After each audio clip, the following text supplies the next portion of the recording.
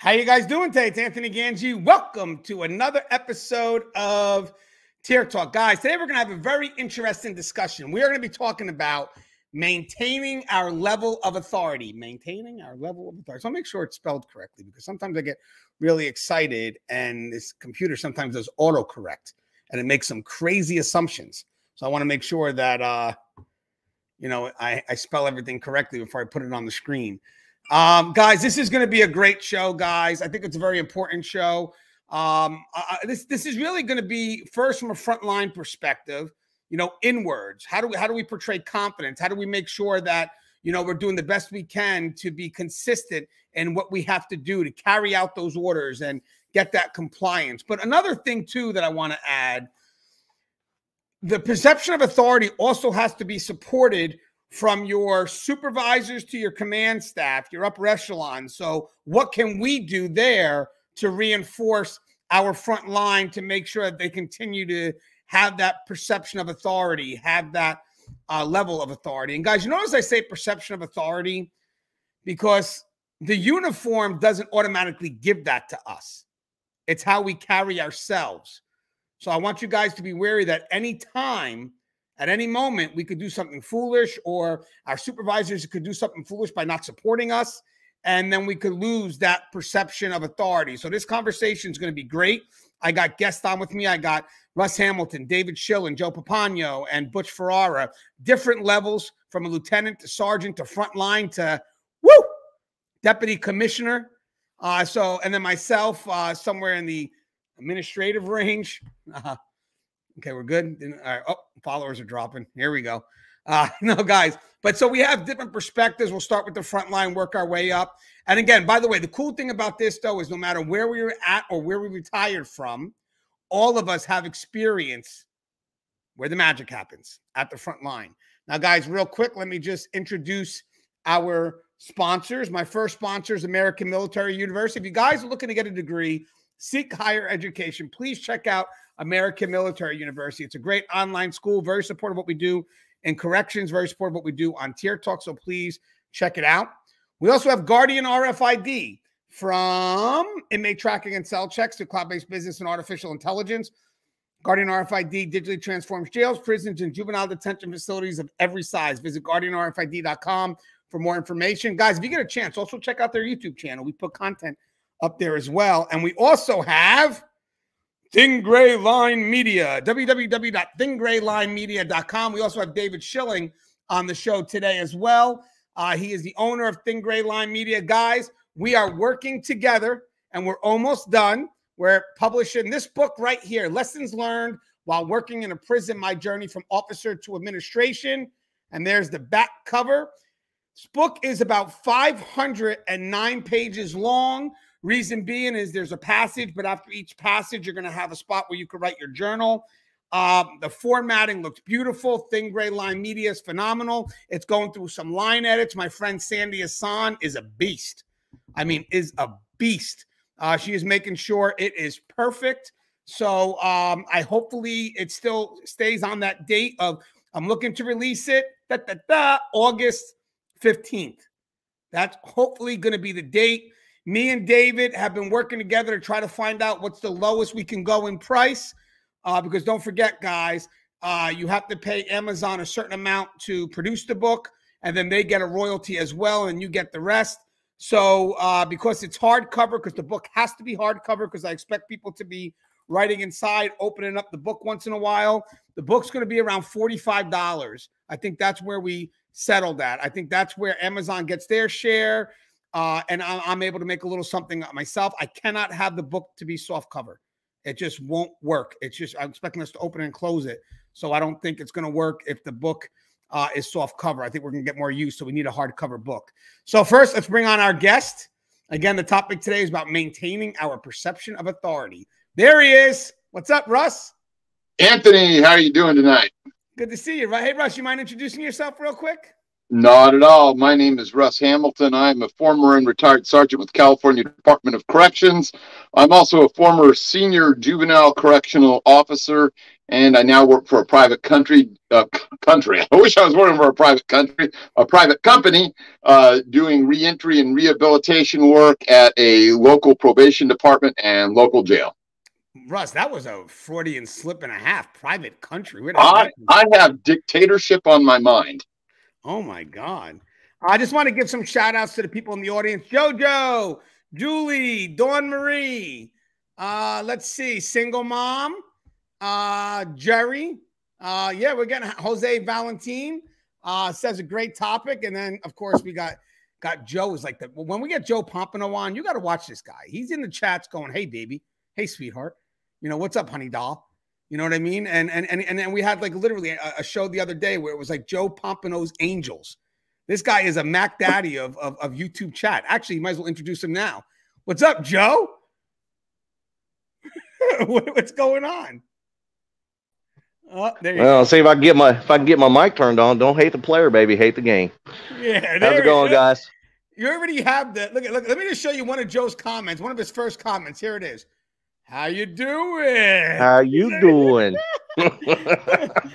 Hey, Joe, you mind introducing yourself? Yes, sir. My name is Joe Pomponio. I'm a retired lieutenant with the Texas Department of Corrections of almost 30 years. And as of right now, still retired from the prison system, but a current panel member with Anthony and the rest of the Brady bunch here on Tier Talk. Right. Hey, and by the way, it's always good having you, Joe. Hey, Russ, real quick. Someone asked a quick question. How long did you work for the CDC, the CDCR? I think I was right around 26, 27 years. And then I worked for another couple, 3 years with the juvenile department. Yeah, I just want, because someone was asking. So guys, and then obviously now he's on the rehabilitative side. So Russ has really gotten a full circle of the correctional system and what's it about. So I think that's pretty cool. All right, so we got also Butch Ferreira. What's up, Butch? How you doing? Anthony, what's going on? Doing good, Butch. You mind introducing yourself again? Butch Ferreira, former Assistant Deputy Commissioner for the Massachusetts Department of Corrections. I worked in that agency for 35, almost 36 years. Started as a correction officer and moved my way up through the rank structure until I was responsible for the northern sector, which was for about 8 prisons, including a female site, some minimum security facilities, medium security facilities, and one of Massachusetts' only maximum security prisons. All right. Well, hold on. Let me get there. Go. It's good seeing you always, Butch. I'm happy. I think it's the topic that I think you're going to truly definitely have some insight on. So I'm excited to get it going. And we also have my partner now, my working buddy, David. I call him more than my wife. Let's just get that out on the table. Hey, Dave, you mind introducing yourself, please? And can you talk a little bit about your Thin Gray Line Media? Yes. My name's Dave Schilling. I live in Rochester, Minnesota. I work for the local sheriff's office here at the jail. Got talking with Anthony over LinkedIn. Needed to know who to find for a book publisher. And he asked who published my book. I said, well, I did. So off of that conversation, we kind of got going. And next thing I know, I own a publishing company, essentially, because didn't really realize it, but I have all the skills together to publish books. And there we go. I'm pretty happy with it. Yeah, you're by the way, guys, the work is amazing. I mean, just the way it's formatted, how beautiful it looks, and then the partnership with Sandy Hassan, who is really kind of spot checking everything down to a T. So as I said, I'm hoping to have this book out by August 15th. But again, I do want it to be perfect for everyone. And, you know, again, it's a book that I hope to have a legacy. So I'm just really happy right now. I mean, really, really happy. But now things are slowing down. I can go back to the routine lives that we were doing because I really missed you guys. And again, I want to do one more shout out to everybody. Julie, Dawn Marie, single mom, Anika from South Africa. You know, we got the whole crew here, guys. Jojo. So, guys, I really did miss you. So it's good to be able to come back and get into this dialogue. Now, guys, by the way, the main part of the dialogue will be about maintaining our level of authority, but we're willing to answer questions along the way, guys. This is going to be interactive. So if you have questions, by all means, ask them. and we'll go ahead and answer them as they come in. So real quick, guys, I think this is an extremely important topic because obviously in order to be effective at our job, we have to believe in the authority that we're given. And I noticed that some people sometimes are very hesitant with their authority. And what I mean by that is I have seen people give orders, and when an inmate goes to challenge that order, instead of the officer or the staff member reinforcing it from an internal perspective, they'll usually blame the order on, well, my sergeant wanted me to do that, or that's what policy and procedure says. It kind of becomes like this external justification. You know, in this profession, you're going to have to say no, and the inmates are going to have to, they're going to challenge that no. They're going to ask, why are you saying no? And your response has to be something internal, something that commits you to the directive. So they know that if they go to challenge the directive, it's a challenge directly of you, not of a sergeant who's not there. Because at the end of the day, when the sergeant doesn't come to work the next day, the inmate's going to ask you the same question again. And guys, this doesn't even just for corrections, but in real life. You know, I mean, if you expect something to be done, even with your kids, the kids got to know that it's you. I'm requesting it. I'm the one giving the directive. But Russ, let's talk about maintaining authority, especially in today's corrections. Do you think there's any difference with the staff members that where, like, you know, let's say the old school corrections versus the new school corrections when it comes to that perception of authority and how they carry it out? Yeah, I think today, you know, what we tend to see is we tend to see a lot more micromanagement. I think that micromanagement translates itself into sort of a hesitancy on people to actually step forward and, you know, take responsibility for their actions. Instead, they're always waiting for someone else to make a decision, someone else to lead. And so this is one of those areas where I've never been a believer in that. I've always thought that what you should always do, what you should always know is where your authority stems from and how you fill it out. You know, you take on that whole mantle and you should know everything that there is to know about those powers that you have with regards to, you know, maybe you're sworn in, maybe you're a peace officer. Do you know policy and procedure? Do you know what to do in each and every emergency? And so, you know, it's actually filling out and fleshing out that whole mantle of authority that's been vested in you by doing what you had to do to get the job and go through the training and, you know, take on the academy. So this is the way that we actually take it on, is by knowing and fulfilling it. Yeah. And Russ, obviously that's spot on as always. You know what's unique, guys? I want people to know something. People may not realize this, but the one thing about working in corrections is your ability to say no is going to be the first thing that's tested. If you come in this profession and you have a problem saying no, you literally will not survive in this profession at all. I mean, that's the first thing that they're going to test you. That's the first thing they're going to want to see that you're committed to. And if at any point you're weak or you're hesitant or, you know, you're looking to be popular, you know, I don't like saying no because, you know, then the inmates are not going to like me. Well, hey, you don't need the inmate's permission to do your job. I mean, at the end of the day, you have to say no. You have to deliver that no with full on authority. I know for a fact, I used to have some supervisors, and I like how they did this, where I would ask them a question. If I had to deliver that no, from a distance, they would watch me to see how I delivered it. And they would come back and say, do you feel confident behind that? Because this is what I saw. Now, by the way, this isn't always how you speak it, but your body language when it comes to delivering it. You know, your body language is really what the inmate looks at. You could say no all day, but if your body language speaks the opposite, the inmate's going to automatically try to see if they could break through that body language. What's your thoughts on, Russ, on how no is spoken and how that body language can actually be in conflict with how you feel about that directive? Yeah, you know, at all times, we have to be able to project the authority that we have. We have to be able to project our own confidence. And, you know, we have to have that command presence, that command bearing in order to get across what we believe our profession carries out. That's kind of the thing that, you know, you just have to be able to sell it to the inmates and do that effectively. And it takes time. You know, I don't think that there's anyone that, you know, just settles into this and they automatically feel confident and secure in everything they're doing. because they haven't made all of those decisions in their life. They haven't dealt with, you know, life and death. They haven't dealt with the battles that we have to face, the rights that we put down, the crimes that we discover, the people that we have to handcuff, the times that we have to use force. But it should be something that you step into and that you flesh out and that you work to fulfill, because I'll tell you, society is really counting on you. So are your brothers and sisters in this. And you know, we're the last standing bastion between the public and, you know, absolute chaos. Uh-oh, did Anthony disappear? So anyway. I was muted. He was muted. I was still here waving like, hey, why can't you guys hear me? You're too tiny on my screen. Oh, well, yeah, you're using your phone, Russ.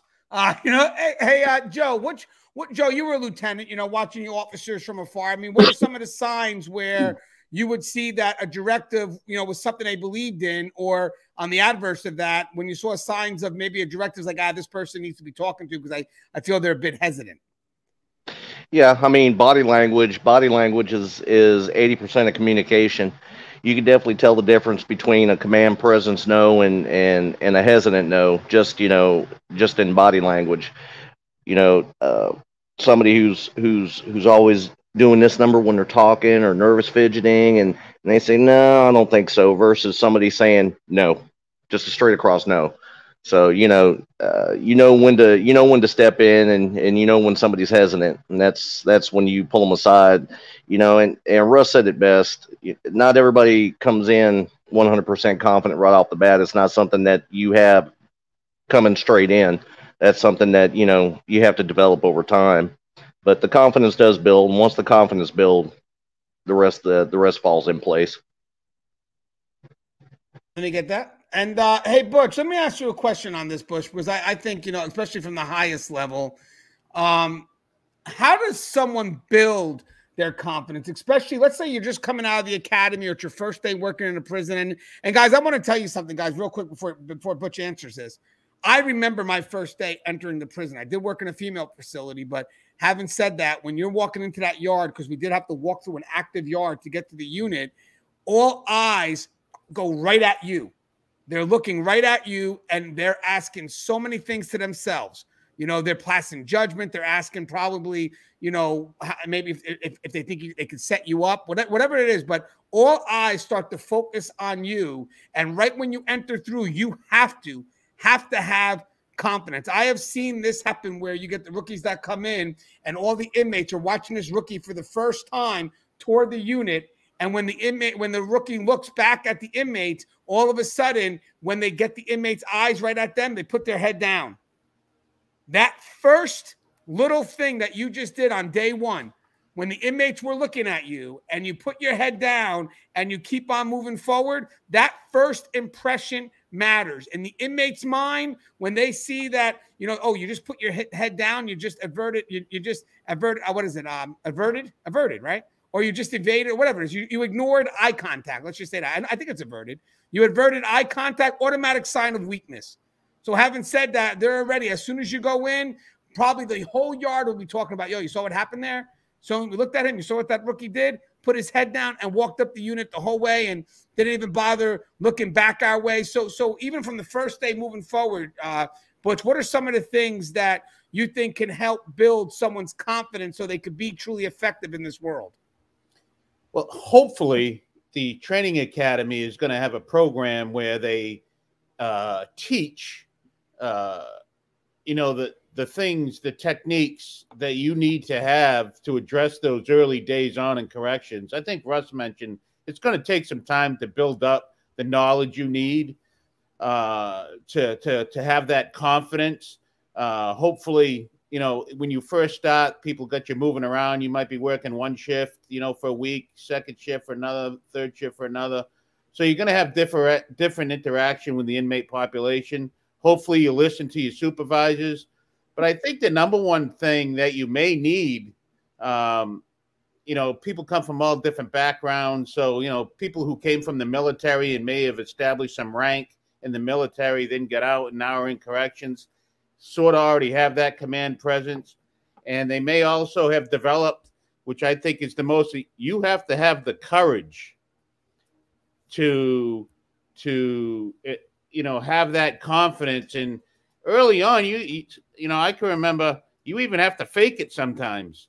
I may not have the answer, but they're not going to know I don't have the answer by the way I'm acting or but it's balance as well. If you go too far one way, you could have a hard way to go. But I think courage is the most important thing. I think the early training is another. I think that, in most facilities or most agencies now, you have that on-the-job training, so you're not left alone.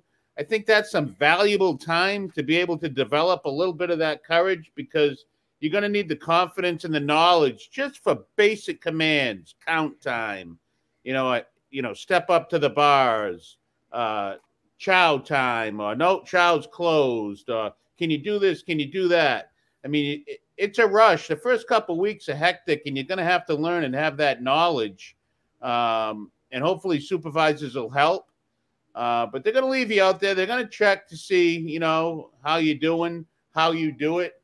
At that level, at the entry level, it's, I think that might be some of the hardest part. And then, again, we're talking about inmates here, but, it's the same thing with authority when you become a supervisor. I think that's how you carried yourself as a line person, and then all of a sudden you're a supervisor. You're going to have to develop different skills, and your reputation is going to follow you into that. So knowledge, confidence, training, all of those are important things. And I think, courage, some of your personality, some people are not going to have that courage at first. I think it comes with experience and learning some different things, but you're going to have to develop that courage to face those challenges, because there is going to be challenges, as you said. And I love that example as the eye contact. And boy, anybody that's ever been in prison for the first time, that is exactly how it happens, right? Yeah. You get out there and they're eyeballing you, and where are your eyes going? Are you giving the mean look back? Is it a stare down, or are you bashful and looking the other way? They're going to eat that stuff up. But I think with courage, all the mistakes you make early on, I think, can be corrected if you're paying attention and you got some good, good mentors and good teachers, and your training is adequate, and you study. Knowledge is power. If you study your post orders and you understand the policies and the procedures and the protocol, you're going to have a hand up on the folks that don't. Yeah, and I want to mention something. Two things that you said.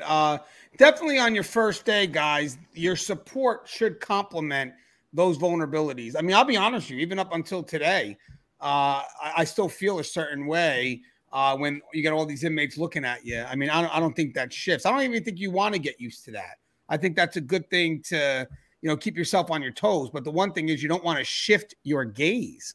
Look at that there. See what I did there? Because I can't forget if it's advert, or I know I'm not saying it right. And we had divert, we had a bunch of words. So I decided to be a little creative. I kind of went the David Schilling way, probably. And I said, shift your gaze. So I thought that was pretty unique, guys. Thank you. Thank you. I want to mention something too, guys. I found this out to be good as well before we get to Dave. So in the book I write, I talk about expectation and rules. And I want to mention something that makes sense. Sometimes there's a lot of people that have problem enforcing rules.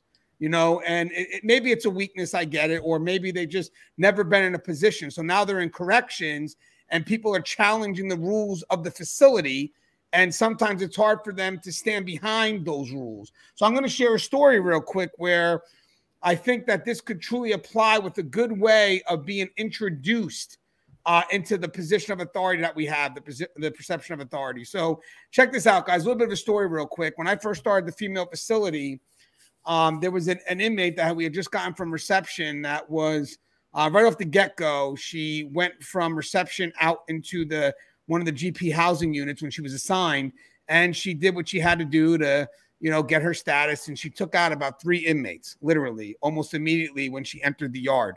So, of course, the code's called. We run there, as the officers, we secure the inmates that were involved in the fight.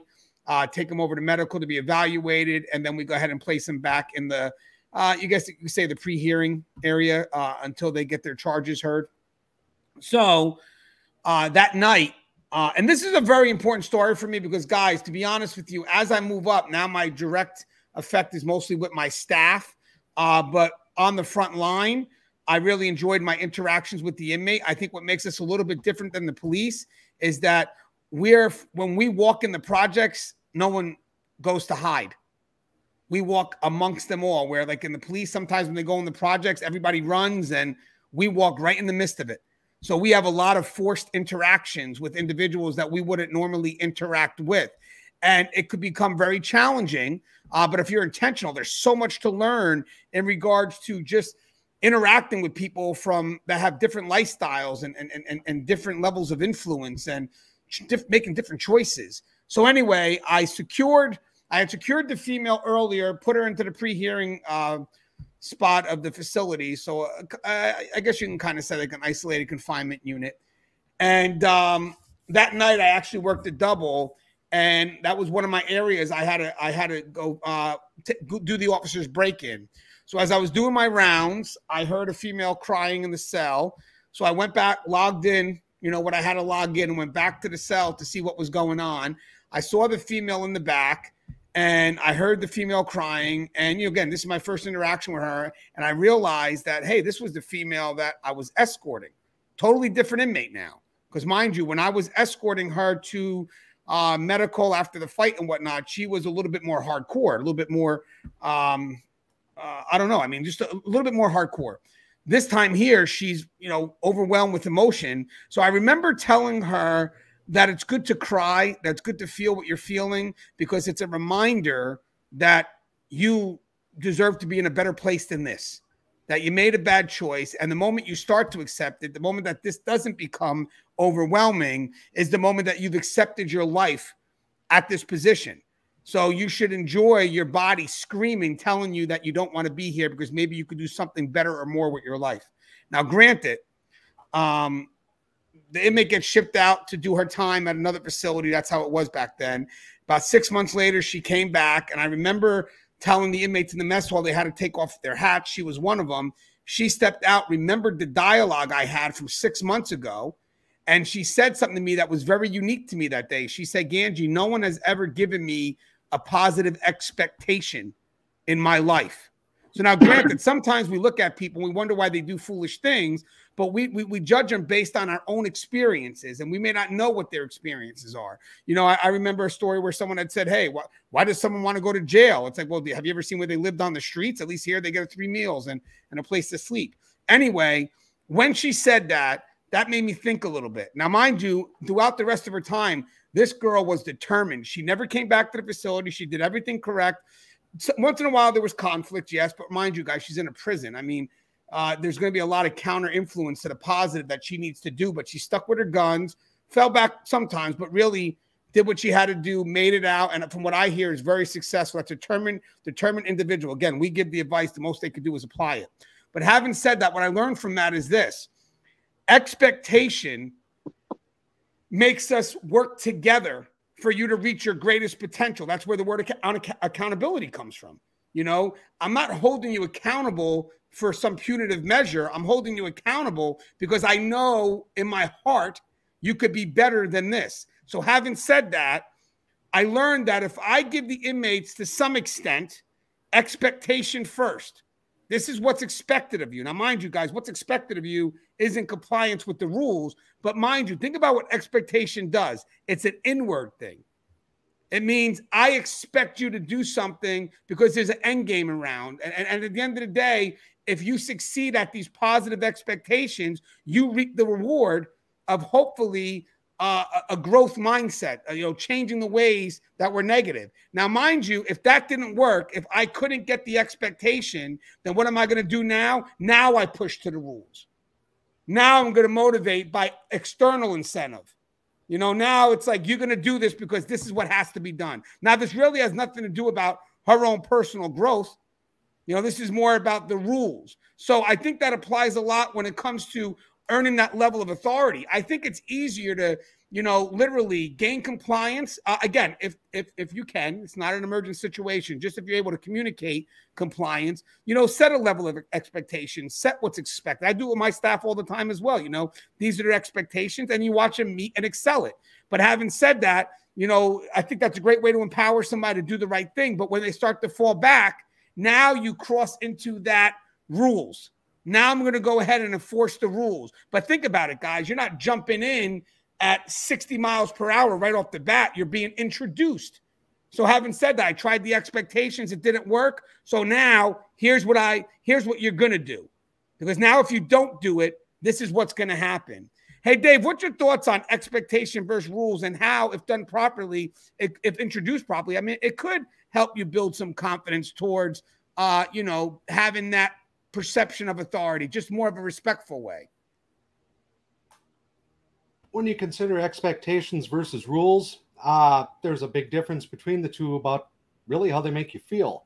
Expectations implies we're going to empower somebody to be able to do something, where the rules imply restriction, negative reinforcement. Don't do this, don't do that, which is what most rules are made of. So if we put out expectations first, we're saying, hey, I believe in you enough that you can do this. Please get this done. You're making a working partnership happen right there with the inmate, with your coworker, with whoever. If it does devolve into that, they don't meet expectations, it's exactly like you said, then we fall back on the rules. That's our fail-safe. And right there, we go to the ask, tell, and make model right there. I may have heard that somewhere, or read that somewhere, I'm not sure.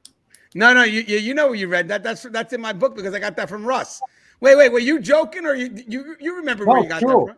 Oh, yeah. So hold on. If you're going to introduce the ask, tell, make model, go ahead, Russ. Hey, wait, first off, thank you for the plug there, Dave. Well played, sir. Well played. By the way, both things are actually in the book, expectation versus rules and ask, tell, make. Russ, do you mind elaborating on what the ask, tell, make, and how does that help with confidence? Okay, so, you know, ask, tell, make is just, basically it's a gradation, or it's a hierarchy of what we resort to when we need to deal with an inmate.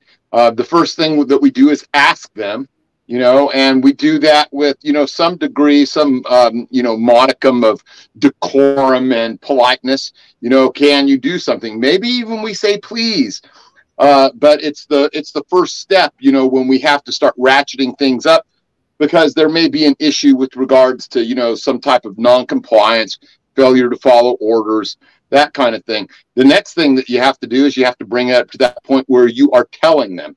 You are telling them, you are giving them an order, and you're not leaving anything to the imagination. It's not, I'm kind of, you know, just upping my level of asking here a little bit. No, this is where you are direct and you are verbally forceful, and you are making sure that there is no misunderstanding on either of our parts, that this is going to happen. It is going to happen now.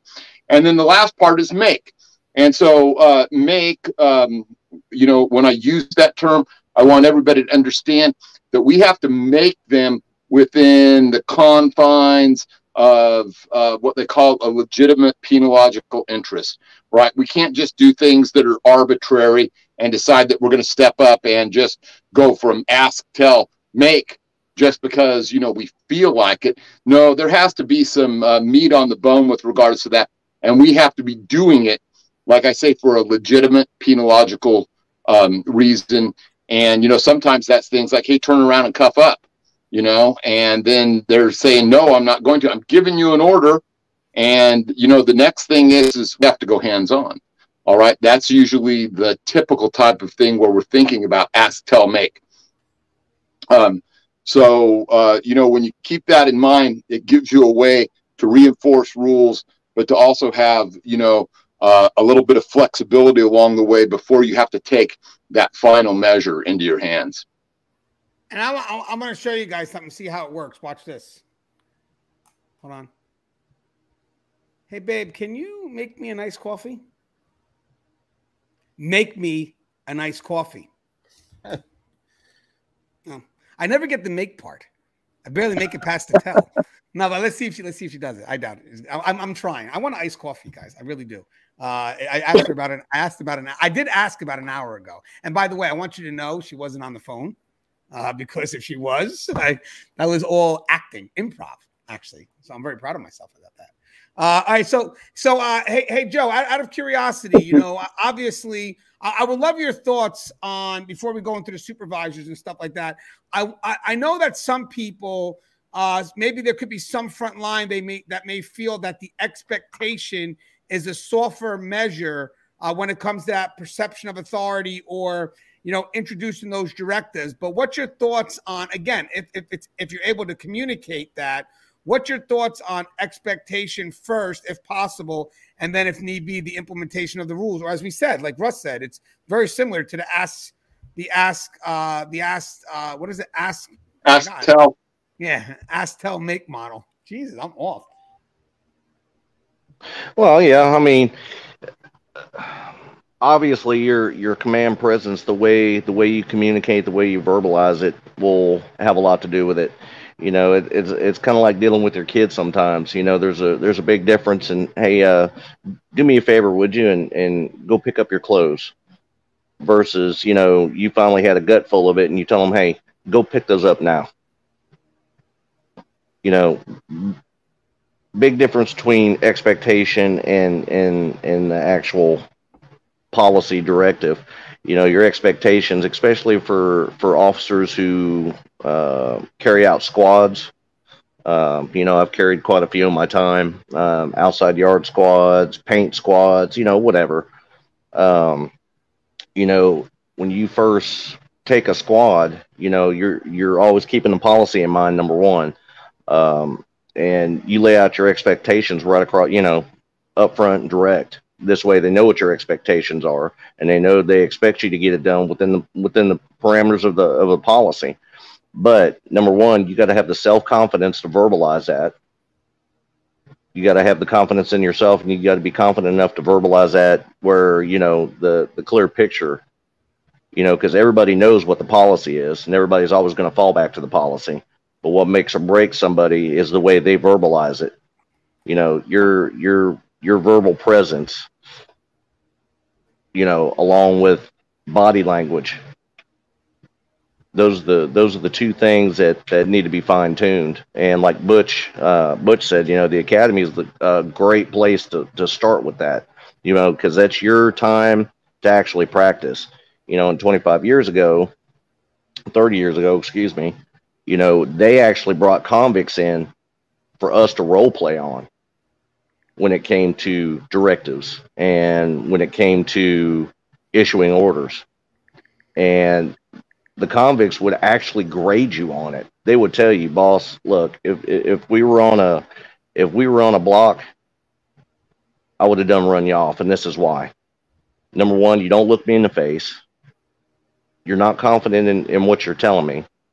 Every other word you were stuttering or jittering or, so back then versus today, big difference. But, when it comes down to it between expectation and policy, it's always going to be your actual command presence and how you carry it out. What was the old saying? Say what you mean and mean what you say.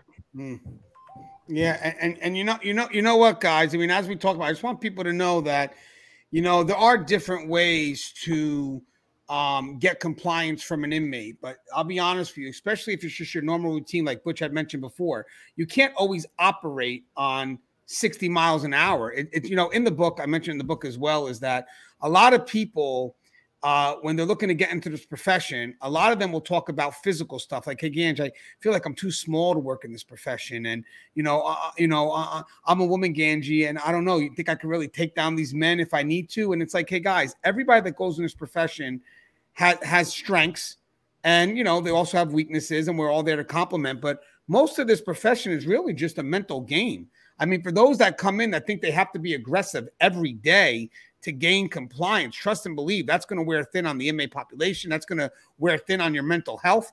So, I mean, the people that ask that question, the first thing I tell them is, to be honest with you, and I know it may sound cliche, but it's not about your physical stature. It's about how you carry yourself. Can you be respectful? You know, I mean, you know, that's the key, you know, and do you have confidence in the authority that you're given? Listen, I'm 5'5". You know, I could have gotten beaten up in a female facility. You know, trust and believe these girls could fight, you know, but I didn't walk around, even with the men, you know, if you walk around in fear because you think every interaction is going to end in something physical, then you're never going to give out an order. You're never going to give out a directive because there's always going to be that one person that's going to beat the hell out of you. So you can't, it's not about that. It's about being confident in the job that you have to do and knowing, hopefully, that if something does happen, people have your back. Like, I'll be honest with you guys, even as an administrator, I walk around the worst of the worst in my state. I'm at the highest level of security in my state. But the funniest thing is, I never feel safer. I'm truly safe when I'm walking around the people that are meant to do their job. So here I am around the worst of the worst, but I feel safe.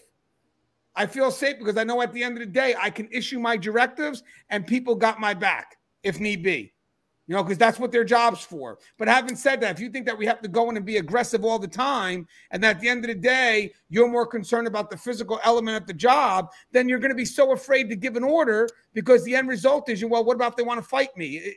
It's not about that. It's about being strong in the mindset, knowing that you have a job to do. And could that happen? Of course it could happen. Of course it could happen. But at the end of the day, let me tell you something. Usually, and I know, guys, we're dealing with inmates, and 9 times out of 10, yes, we do have inmates that could be impulsive. Don't get me wrong. We could have that. But I will tell you something, guys. Believe it or not, a lot of inmates expect you to do your job.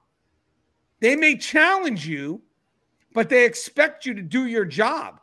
The moment you're weak, the moment you give a yes when you shouldn't give a yes because you're afraid, is the moment they know, I got you. I got you. So again, you know, just being able to give out that directive and really being confident. Oh, wait, hold on, guys. Wait, hold on. No, let me ask you a question. You don't have to show yourself. I get it. But I want to ask you a question. Here's the mic. Did you get me the coffee because this is Russ's model. I want you to tell you, this comes totally from Russ. Yeah. So, and by the way, guys, Russ, she can't hear you because you're in my headset. So by the way, she brought me the coffee, but Russ said like this, you know, when did you ask for the coffee? And I said, about an hour ago. And he goes, did you try the ask, tell, make model? It could speed things up. I said, well, I did ask her. She hasn't given it me. He goes, you fucking tell her. And I said, okay. So I told her, and it looks like Russ was right. Thank you, Russ. Your thoughts? No. All right, yeah, sorry. Hold on. Yeah. Russ is smacking me. There it is. There it is. And by the way, those are her fingers, not mine. All right. Hey, so go ahead, guys. So it works on inmates. It doesn't so much work on wives or spouses. Hey, so again, I want to get to the supervisor side. So I'm gonna go with we just did Joe, so I want to go with Butch first. You know, Joe, I mean, Butch, when people start this profession, obviously it's going to be very hard for them to get that perception of authority. I think it's something that has to be cultivated. I think it's something that eventually they really grow into. I mean, yes, the academy is going to give you a foundation. Don't get me wrong, guys. I want you guys to hear me out on something real quick. The academy is going to give you a foundation based on policies and procedures, and that's great. You're going to lean on that when you begin your career. But having said that, when you're new, it's the discretion in applying it that could be a little bit nerve-wracking at first. You know, okay, I get these are things I have to do, but then you're applying it into a world that could be very, very dynamic. So having said that, that's where the support comes in, because at the end of the day is we want to support you and complete that picture of perception of authority, because we know when you're coming in, you're going to feel a little bit vulnerable. So our job right at the get-go as coming in as supervisors, coming in as senior staff is let's embrace that rookie.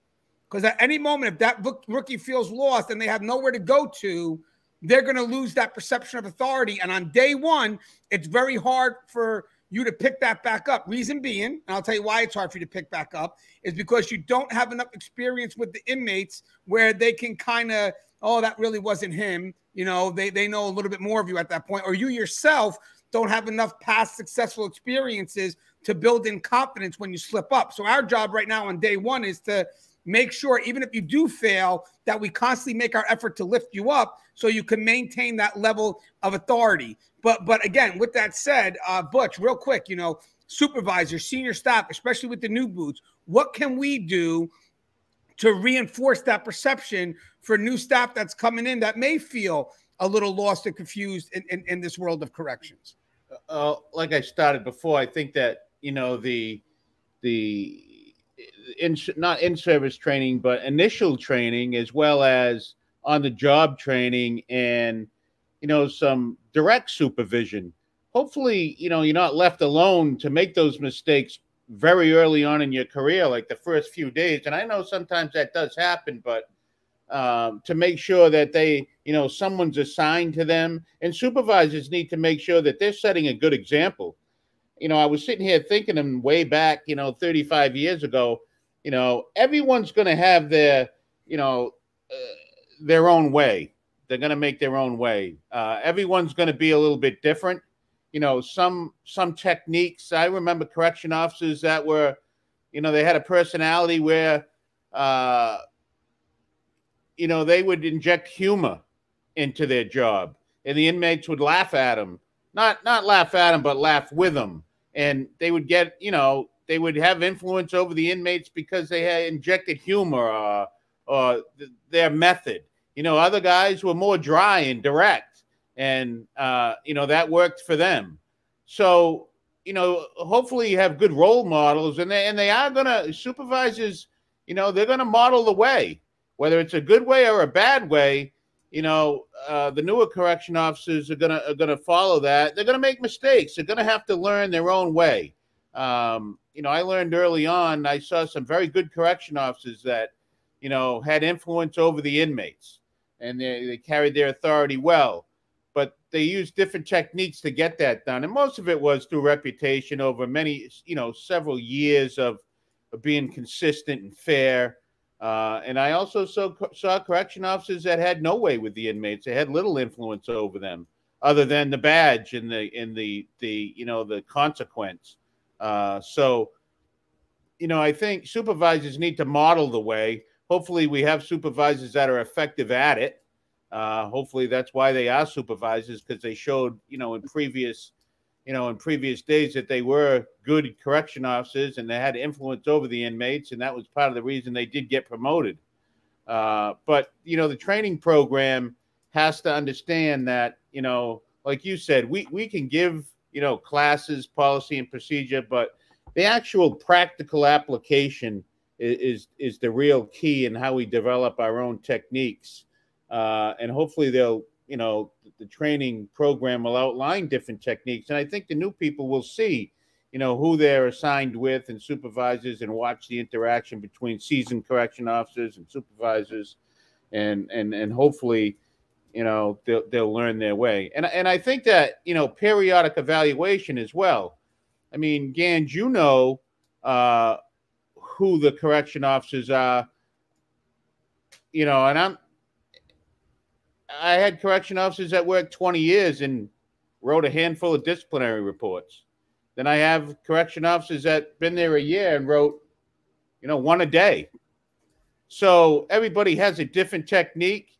You know, can an officer run a unit? Is it clean? You know, you can walk into a place and see if rules are being followed or if the place is chaos. You know, and of course, you know, with seasoned administrators, you could tell if it's a difficult unit, which is, you know, as opposed to, let's say, an honor unit, you know. But there's a whole lot of different techniques that can be employed, and a whole lot of different methods to be used to have influence and to maintain that authority over the inmates. And I think that it's a learned process. Some people come in with some techniques through prior experiences, but, you know, in prison, it's a lot different. I saw folks that were real good with the mental health inmates. They just had a knack with having influence over the mental health folks. And then I saw guys that were real good with the hardcore inmates, the very, very hardcore inmates. These guys had, very good techniques and influence over them, yet struggled or didn't have the patience for maybe the mental health type inmate, So there's expertise in all of them, and outlining all the different, types and how they're going to make the training is important. Whether it's in service, initial entry-level training, or on the job training, it's all very important. Yeah, and I want to add something, Joe, because there's a couple of things that Butch, there's a couple of things that you said that were spot on that could lead into maybe when we break in with Dave real quick. But I want to mention something. So, guys, I want to mention that when you start this profession, you have to lean on the rules. I mean, we talked about the expectation. I get that, but that really comes with some level of discretion. And when you first start in this profession, you're getting ready to work behind the wall, you're going to have to enforce the rules. One is because it's good practice at first. You can always, move back, a little bit more from that, but you should go in hardcore because also the inmates are going to test you. So you can't come off soft because it doesn't give you that foundation. So, I mean, that's 101, go in saying no, and then eventually work your way into having that discretion. But I want to mention something that Butch mentioned that I thought was spot on. There are some senior officers that rule by the pen. Now, guys, there are certain things. I want you to hear me out. There are certain things that you're going to have to write up, fights, assaults. Obviously, I'm not talking about those emergent situations where you have to write things up. I get it. Outside of that, there are like normal house rules, discretionary stuff that you can do either way. Sure, you could write it up and maybe it's supported, or maybe there's other ways you can handle it, and that's where discretion comes into play. And I'm going to tell you a way that I learned this out pretty quick. One thing is I want to run my unit. I do. So I want to interact and I want to handle the problems that I feel I can handle at my level. So unless I have to write a charge, I'm going to try to break away from it and do what I can to kind of communicate things and give them my expectations as opposed to writing it and then expecting a supervisor to come in and run the unit for me or take the inmate out because, I just can't deal with them no more. Because at the end of the day, those are all Band-Aid solutions. Because here I am, I'm in this unit long term. I got to look to let them understand what I'm about. And that's going to be walking around, making adjustments, and not be so quick with the pen, not be so heavy with the pen. And yes, could there be some minor rule infractions that, I'm not writing up? Yes, but it doesn't mean I'm not ignoring it. I mean, it doesn't mean I'm ignoring it.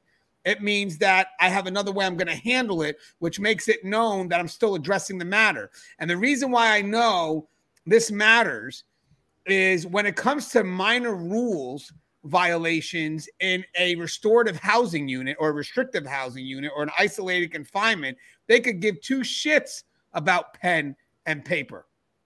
Because at the end of the day, the punitive doesn't matter to them. Trust me, they're already locked up. They don't care. They're being problematic. They don't care. I have seen officers try to run a highly restrictive restorative housing unit where inmates are getting in trouble and now going to that area, and that's now your unit, and they try to run it by using pen and paper, and they go nowhere with it. And then I've seen officers that can keep it quiet just by being respectful and giving out those levels of expectation. So having said that, I truly believe that what does work in the long run is that communication that you're having. Russ would said it best. It's in the book. That firm, fair, and consistent, but not the firm, fair, and consistent that people think. The context of firm, fair, and consistent, and Russ will explain as we get back to it, is more about you, inwards, how you feel about yourself, and then being able to go ahead and carry that out as opposed to, oh, that's how we treat the inmates. No, that's how you have to see yourself first. So with that said, if you want to quickly practice writing everybody up and doing it that way for minor rule infractions, then one day you get picked up and you get put into a max unit where it's highly restrictive, inmates are constantly problematic, and you got to run that unit. You're going to realize those inmates don't care about that written charge at all. They care about, some type of respect going both ways. So I've seen officers being able to really walk that unit and it's quiet and they don't have to write up a thing. Because literally there's some respect or something going on where that officer gives out these levels of expectation and these inmates do strive to meet it. Again, nothing's ever 100%. You're always going to have people that could obviously say, well, that doesn't happen with everyone. Nothing. You're dealing with human behavior. Nothing's going to ever be 100%. But if you want to roll the dice I would roll the dice betting on learning that discretion as opposed to writing everything up. But, you know, that's my opinion first. I would like to go through the panel on this. I'll start with Dave.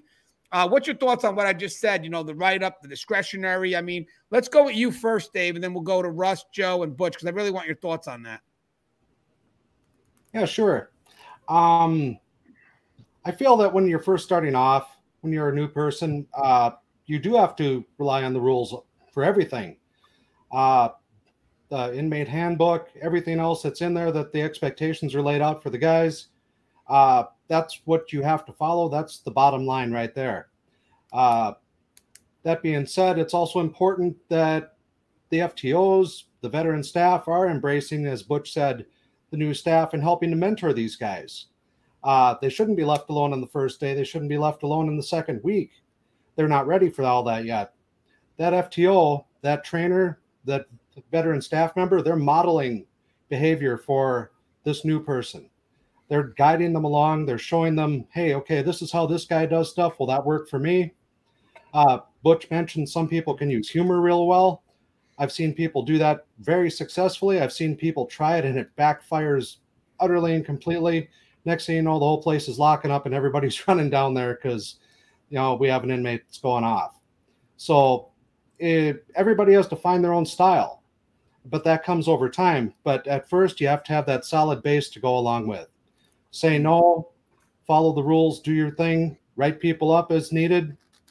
At the same time, we also work in a very human field to where once you do get that stuff down, you're going to develop your own style with things, and everybody has their thing when you're an officer. You walk through the unit. I work in a direct supervision facility, so in the morning, whole place opens up. You're milling around amongst all the guys when they're out. Do cell inspections. Okay, no, you know, some people have a thing with beds being made properly, so that's what they enforce. You know, cell cleanliness, all that different type of stuff. You know, do they have items up in the window, for instance? That's one of our rules that we have. No items up in the window. Some people are hard on that.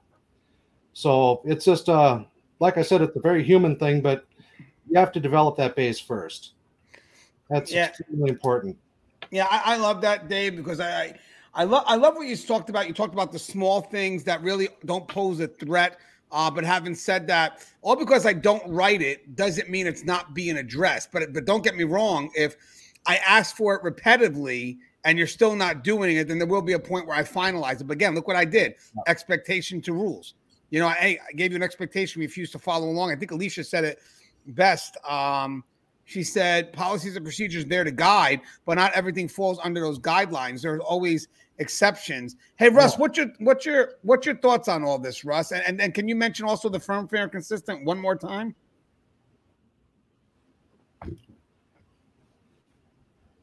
Russ, you're muted, Russ.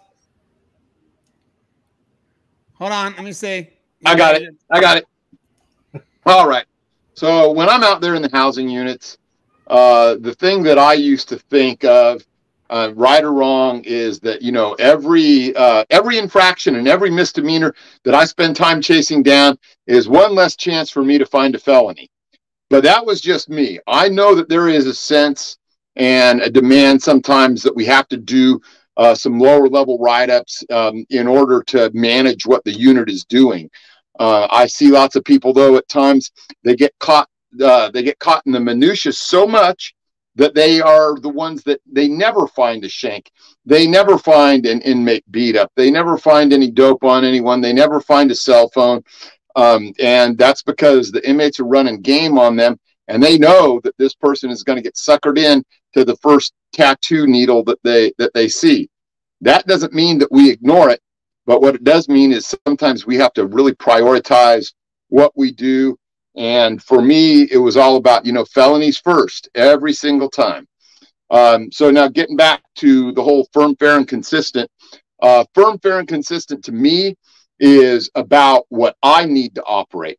If I operate within those guidelines, firm, fair, and consistent for me, then I'm able to anchor myself in policy, procedure, state law, and all of those other things, and not wander outside the bounds, not risk losing my job. And more than that, yes, the inmates do benefit from that, but it's as an indirect result. because otherwise it's so easy to get caught up in some of the bullshit things that happen and wander outside that reservation. I use them for my guideposts to direct what I should do, but not because the inmates deserve it. It's because I deserve it. I like that, Russ. That's the way you ended it. Is exactly, that's why I couldn't explain it. I love that. It's not because the inmates deserve it. That was powerful. It's because I deserve it. I think that's the key. I think that's why when people throw out that firm, fair, and consistent, it's great to see that we're trying to find a way to give better context to that. I mean, I think that to me was powerful, the way you ended that. Hey, Joe, what's your thoughts on what we've been discussing? I want to get your thoughts on discretion and automatic write-ups. I mean, you were a lieutenant, so I'm curious. Yeah, I mean, the way they're training now versus the way they were training 30 years ago, not that I'm trying to tell on my age and I'm older than dirt, but, when I came in 30 years ago, I was actually taught my job by a convict. There was no, there wasn't much of a training academy. There was enough to teach you the policies and procedures of, what a convict should be doing and all that stuff. But when it came to the actual application, I was actually taught my job by a convict. I was taught by a convict how to run ins and outs on the day room. I was taught by a convict how to roll the doors for ins and outs.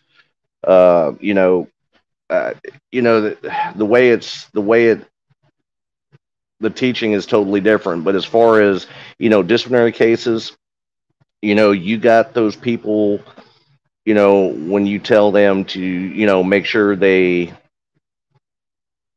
not prioritize, but, when they spot an infraction, they're taught that if you don't assert yourself within the first week on the job, that the convicts won't respect you.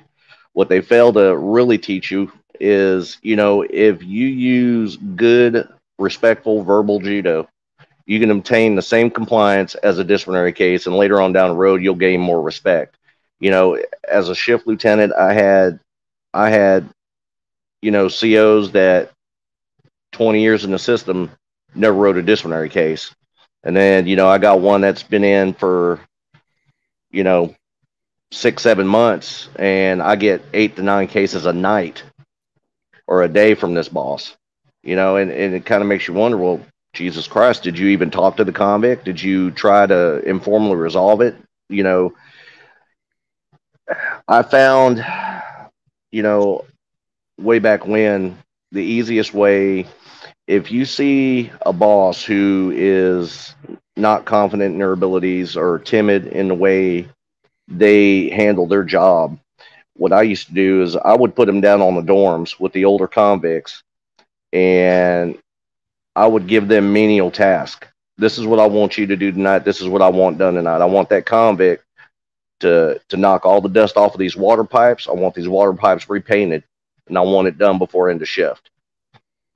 And over time, you find that you build confidence in that boss because they start getting compliance verbally instead of using that paper. Paper, like you said, there's some things you just flat have to write up, weapons, fights, possession of hooch, drugs, that it's automatic. An assault on staff or a threat to staff, definitely automatic. But the less menial bullshit, a lot of that, you need to set your expectations when you step onto that duty post the first. You go down the run, or you hit a day room, whatever. Hey, look, guys, when I walk by your cell, I don't want to see shit on the floor.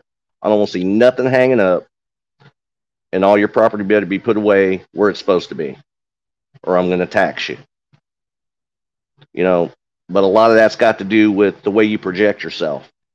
If you go in there not sounding confident enough, then unfortunately you're going to have to use a paper to get your point across. But if you have the verbal skills to go in there and project what you want, you'll obtain better compliance and more respect from your peers and from the offender population. Because if you can't run your own area, that means somebody's going to have to come in and assist you in running your area. And not only does that take away from your authority, but it also diminishes your respect amongst your peers, because now they feel they have to do your job because you're not confident enough to do it yourself. you know. So, you know, between the paper and verbal, I'll take verbal any day of the week. But, you know, like we said, there's some cases where you just have to put pen to paper, you know, for certain infractions. That's just the way it is.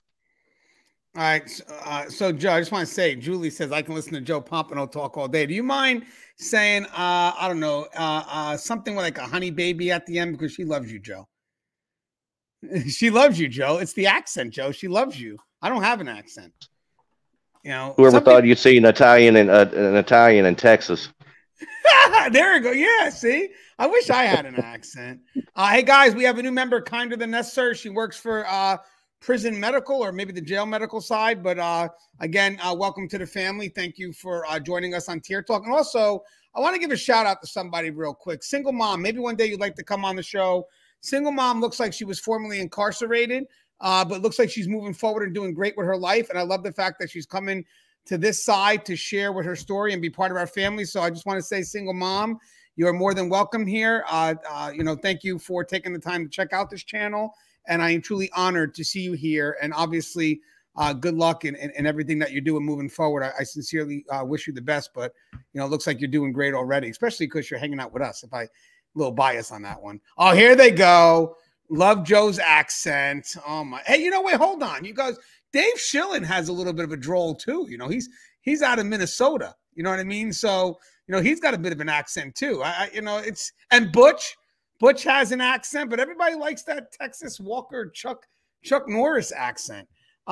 Hey, Butch, I wanted to get your thoughts one more time. I know you introduced the thought, but I wanted to get your thought one more time on, you know, the discretion versus, you know, really running a unit by paper and pen. There's balance. You know, everything in moderation, I think, is a good policy for everyone to follow, you know, in life, not just as a correction officer. But, you know, I'm not sure, you know, what type of facility you work in where you can get away without writing D reports. But as you know, a couple of the panel members had mentioned, certainly fights and different things. I think, you know, if you're taking over a unit, I used to always, you know, when I was a young correction officer, I would tell the captain, I'll go work it because you're telling me to. And we're going to party for about 3 weeks, but give me 3 weeks, and the 4th and 5th and 6th weeks. And from that point on, it's going to be smooth sailing, but it's going to be some rough going for 3 weeks in there. You know, so, and I may had to have put pen to paper first 3 weeks, but after, you know, they got to know and understand what the expectations were, you know, things slowed down in that area, and I could probably talk to inmates to get them to do different things more often. So everything in moderation. I think the circumstances dictate, you know, where you can do it. I think, you know, in a minimum security, obviously, you know, you're probably going to write less D reports as opposed to a medium or a maximum.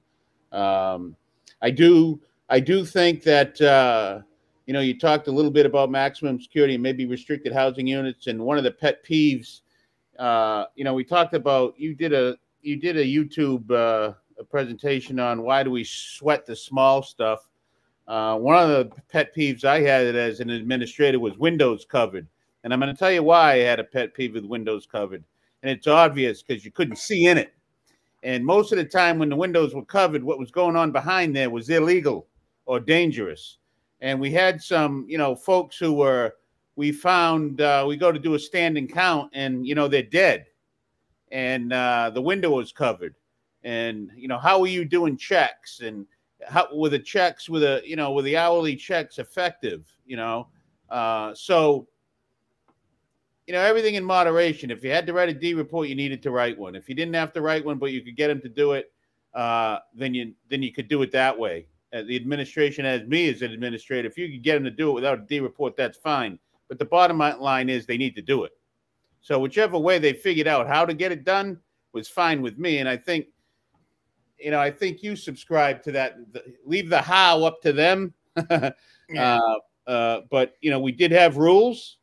And, you know, another one of my pet peeves of if we weren't going to enforce rules, then why did we have them? You know, there was a bunch of rules that I had where I saw folks, you know, this rule would never be enforced. And I used to ask my supervisors and shift commanders, Do we need to remove that? Oh, you can't remove. We can't have people doing.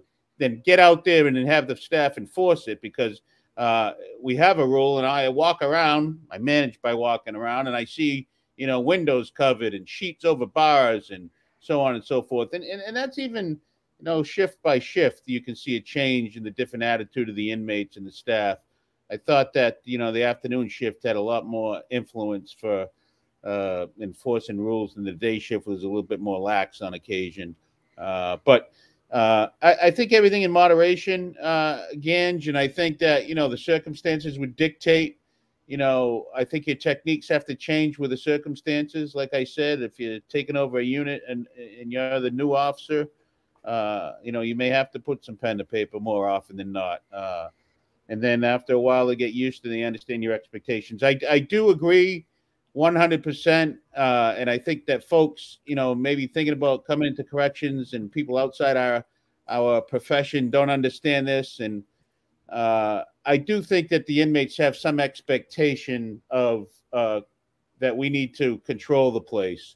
They have some expectation, or they have some need to want to feel safe. If they don't feel safe because we can't run the place, they'll have their own methods to stay safe, whether it's gang affiliation, weapons, and so on and so forth. But they want some order. They have to do 5, 10, 15, 20 years. You know, they want to be comfortable to some certain extent. And, you know, they count on us to have the courage to have some type of order, so that they can do their time somewhat in a pleasant's not the right word, but neither is comfortable, but a controlled fashion. A controlled fashion, yes. Yeah, I do agree. I do agree with that. And it doesn't mean it's, you know, that they're nice guys or nice gals, or you know, that they're conforming with all the rules. They're still not breaking the rules inside, but there is some expectation of order, and that's our job. All right, now I want to get to the second part of the dialogue, which is also important. And then, like right now, we talked about perception of authority. We talked about inward and carrying it out. So a lot of that at first is on us. I get that. But having said that, sometimes we are not always supported by higher up. And therefore, even if we try to be consistent with our perception of authority, there are certain things that higher ups do that circumvent that, and then they don't realize how that makes us feel when they walk out of the unit, and we still have to maintain and be effective in our daily duties. And by the way, I want to mention something so people understand what we're saying, because I don't want people to think that we're going back and forth. When it comes to enforcing the rules, yes, you could always go to a write-up, but having said that, enforcing the rules could also be how you address it, as long as it's addressed, because we never said that we're going to allow negative behavior. That's correct. You know, I'm going to address it. I'm going to talk to the inmate first. If they choose not to do it, if it becomes repetitive, then yes, I'm going to lean on the pen. But like we mentioned first, did I try talking to the inmate first, or did I go right to the pen? But never once did we say it wasn't going to be addressed. You know, we went from what we said first, expectation, to rules. I expect you to take that off. And then when you come back, hey, you didn't take it off. Now I'm going to go to the rules. And then that's where you could go to that pen if need be. But again, having that conversation, having those interactions, however challenging really is how we grow in our authority. And to be honest with you guys, I know this might sound crazy, guys, but, you know, this is the first step in how you handle your authority. Because I know this may sound crazy, guys, but there were some officers that I saw how they treated the inmates that I was concerned how they would treat me if they ever became supervisors. Now, am I wrong? I don't know. Am I wrong? I just want to see, did I say something wrong? You know what? Hold on. Before we go to that next topic, I would love to get everybody's perspective on that. So I'm going to start with Russ on down, but I want to make sure, because sometimes it's tough, but I'm being honest with you. If I would work with certain officers, and if they were really aggressive, in the back of my mind, I was thinking, wow, what would happen if they got promoted and they became my boss? Could I actually see? Let me ask you guys this, and tell me if you agree with this, guys. You think how an officer or a frontline staff member, so whatever department, we have medical here, let's say medical personnel, do you think how they treat an inmate could eventually be reflective of how they treat their subordinates if they were going to move up. I'll start with Russ first. Yeah, you know, you have to look at how a person on just how a person runs everything that they do in their life, or at least everything that they run within the profession. You know, if they are unable to talk to an inmate, you know, and there's a time and a place to be hard as nails with those inmates. Don't get me wrong, there is. But if they are just a one-trick pony, and their only way of, you know, finally dealing with things is use of force or being super hardcore, then they don't have any business being in the profession at all, because you have to be flexible enough to move from technique to a different tactic, to another direction, and change things up in order to find the thing that works. You can't just, you know, rely on, you know, you've got one go-to thing, and that's to give a direct order, and as soon as they don't get it, you dogpile. I mean, I've seen guys that actually operated on that principle, and there's a time and a place for that, but it's not every single incident. It's not every rattle out of the box, and you just have to be better than that. Otherwise, what happens is how do you end up treating, you know, your former peer now that you're over them? Well, you end up treating them like crap, pretty much. I'll mute that. Yeah, I mean, I just wanted to make sure I wasn't off track of that. Looks like we're getting some absolutelys on that. They agree. I mean, Alicia came and said how someone treats anyone gives us an idea of how they can treat anyone else. I think that's extremely powerful, spot on, maybe simplistic, but so truthful, really truthful with that message. Very powerful, Alicia. I want to get everybody's thoughts on this, so I'll go Joe next. Joe, what's your thoughts, Joe? Have you ever, let me ask you a question, guys, and I'll with Joe too. Joe, have you ever maybe seen an officer that was a bit of a fire starter, and then maybe you found out they were on their way to make rank, and, you know, kind of said, well, maybe I should talk to them, because if they continue to be this way with the inmates, is there a good chance that that behavior could travel into that next rank?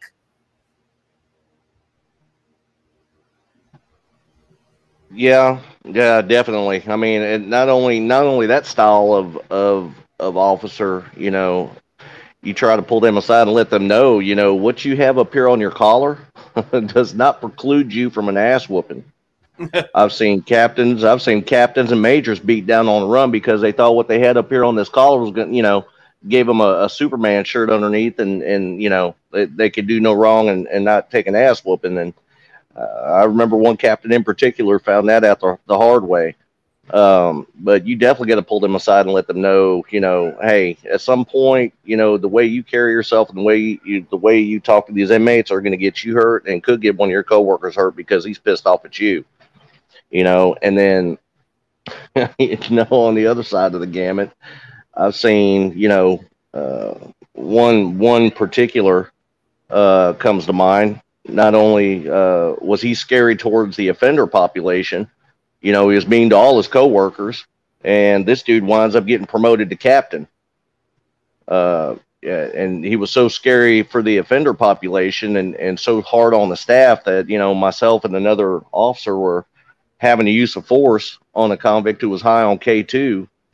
And not only did he walk up on the situation, he stepped over us and continued to walk away from the situation, never offered any help, you know. So I've seen both sides of that gamut. You know, being hard when it's appropriate is one thing, but being hard all the time to the point where, you know, you start pissing off the offender population, you start pissing off your coworkers, at some point that's going to come to a head, and it's not going to end well for somebody. You know, the thing about, yes, the pen's mightier than the sword, but good verbal communication will gain you more respect down the road. The way you carry yourself, the way you treat the offender population, you know, if you treat them fair and fair, they, you know, respect will come automatically, especially if you're consistent in the way you deal with everybody. You know, but it's a dangerous game to play, because not only are you playing with your safety, you know, you potentially be playing with your coworker safety, and it may not be even on your shift. It may be the next shift. You go in there and start shit and start fires. Next shift comes on, and that poor boss takes an ass whooping because, you know, half the convicts on on that runner pissed off at you, but he just happens to be there, you know, and I've seen that too. You know, it's a dangerous game to play, you know, and I hated fire starters, you know, and I would tell them, and I would just basically put it out in the shift brief, and don't go down there writing blank checks that your ass can't cash. If you can't cash it, don't talk it. Let it be. You know, because at some point, like I said, it's going to become trouble, either for somebody's personal safety or it's going to lead to something bigger. You know, by the way, Joe, spot on. Everybody obviously agrees with what you're saying. Jason Healy, before I go to Butch on that, I want to mention something with Jason because he hit something that's really spot on. Sometimes those that promote surprise us. I've seen terrible sergeants become a pretty good white shirt more than once. So, guys, from the outside looking in, white shirt would obviously be the administrative side. So, basically, if I could generalize this, because not everybody's custody here, we do have some medical. So, basically, we're talking about maybe someone that's a frontline supervisor and then now moving themselves up to maybe higher executive staff. I mean, especially when you move up to maybe where your administrative side of things. Let's just say that. But I learned something, guys. I've always believed in teamwork, obviously. I don't think I'd be in the position I am now because I think the people that are truly successful are truly defined by, you know, how they're able to delegate and get people to want to work for them. I mean, I think that's the true definition of a boss that's successful. I mean, my boy Garen the other day said something so great. He knew he was successful when he called the unit as an administration and the officer he needed wasn't there. But as soon as the officer came back, he called him back. You know, I mean, trust me, when you're a supervisor that, you know, no one likes, you know, they're not in a rush to call you back. And, you know, trust and believe they'll look to avoid you. But when you get your people, you know, not subordinates, followers, because again, as a leader, you have followers, you know, they want to be around you. They want to stay connected to you. I think that when you start to move up, you have to supervise areas that you don't have experience in. And that's really when you cross into the white shirts, because I'm going to tell you something is when you're departmentally growing and moving to the next position, obviously you're introduced to each level with the foundation that makes sense because it's from each level. So it's slow growth. When you're jumping into admin, you wind up having to oversee areas that you've never had experience in rather rapidly. And you'll find out real quick if you start pushing people aside, you'll find out how quick you're going to be an island by yourself because you can not manage areas that you have no experience in and expect to be effective if you don't have support from the people that are beneath you. And if I'm going to be in a high position, I'm not looking for subordinates. I'm looking for followers. I'm looking for people that believe in me because they know that together we're a team and ultimately we can be productive. And then obviously they have to see you defending their needs. I mean, that's a big key. But yes, I believe that shift does happen, especially when you get to the admin side, because there's so much there that's going to be ambiguous to you. And if you want to try whatever method you did when you felt comfortable with what you were supervising, and now all of a sudden you're at this level where it's a whole different world, you better humble yourself real quick because at any moment you're going to lose that ship 100%. Hey, Butch, I wanted to ask about that. You know, I wanted to kind of talk about what we just discussed. I didn't mean to, you know, jump ship, but I was wondering if I can get your thoughts on, let me get you into, hold on one second. I want to know if we can get your thoughts on what we were just discussing about running a unit and, you know, or how an officer or how a staff member treats an inmate and, you know, maybe, you know, a concern if they decide to move up. So, Gangi, in my position, I was made aware of on many occasions, you know, not very popular, but not, you know, proud to say this about our profession, but, you know, there are many taxpayer dollars that went to employees who were harassed by supervisors. And most of those conflicts or harassment cases were involved the same folks that we got a lot of complaints from the inmates from.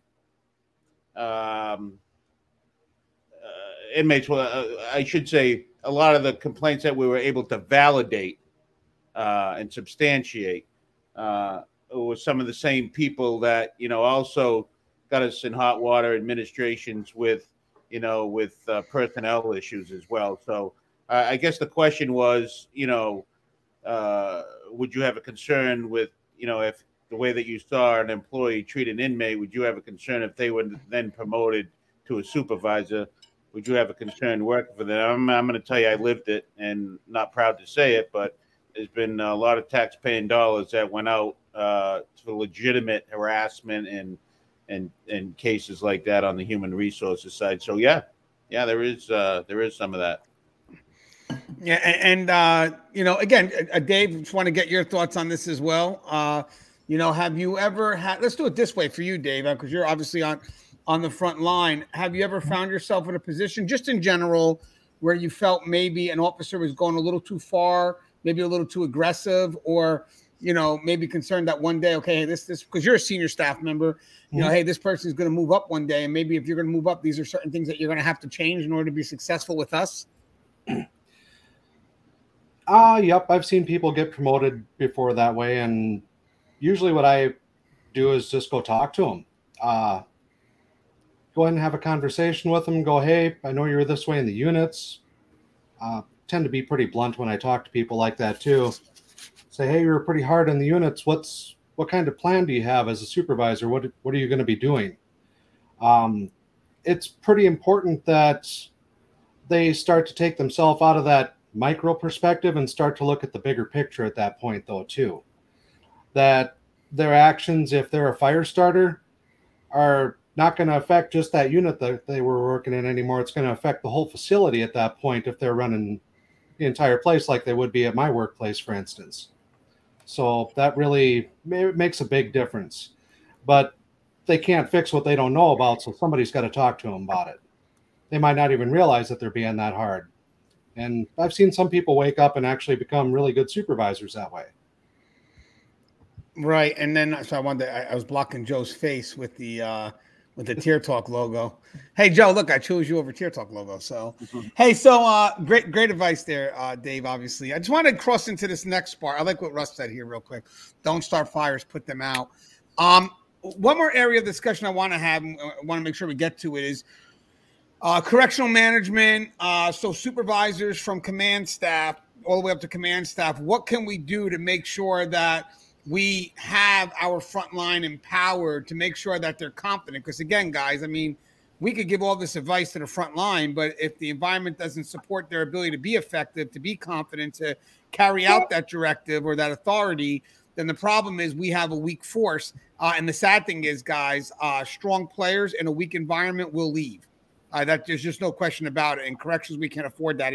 In corrections right now, we have to be more supportive than ever, because the people that can do other things that wind up here first, if we're not doing the right things to keep them, they're going to leave. I mean, and really, a lot of us stay because we love the family environment. That's the reason why most of us stay. I like to think that's the reason why most of us stay.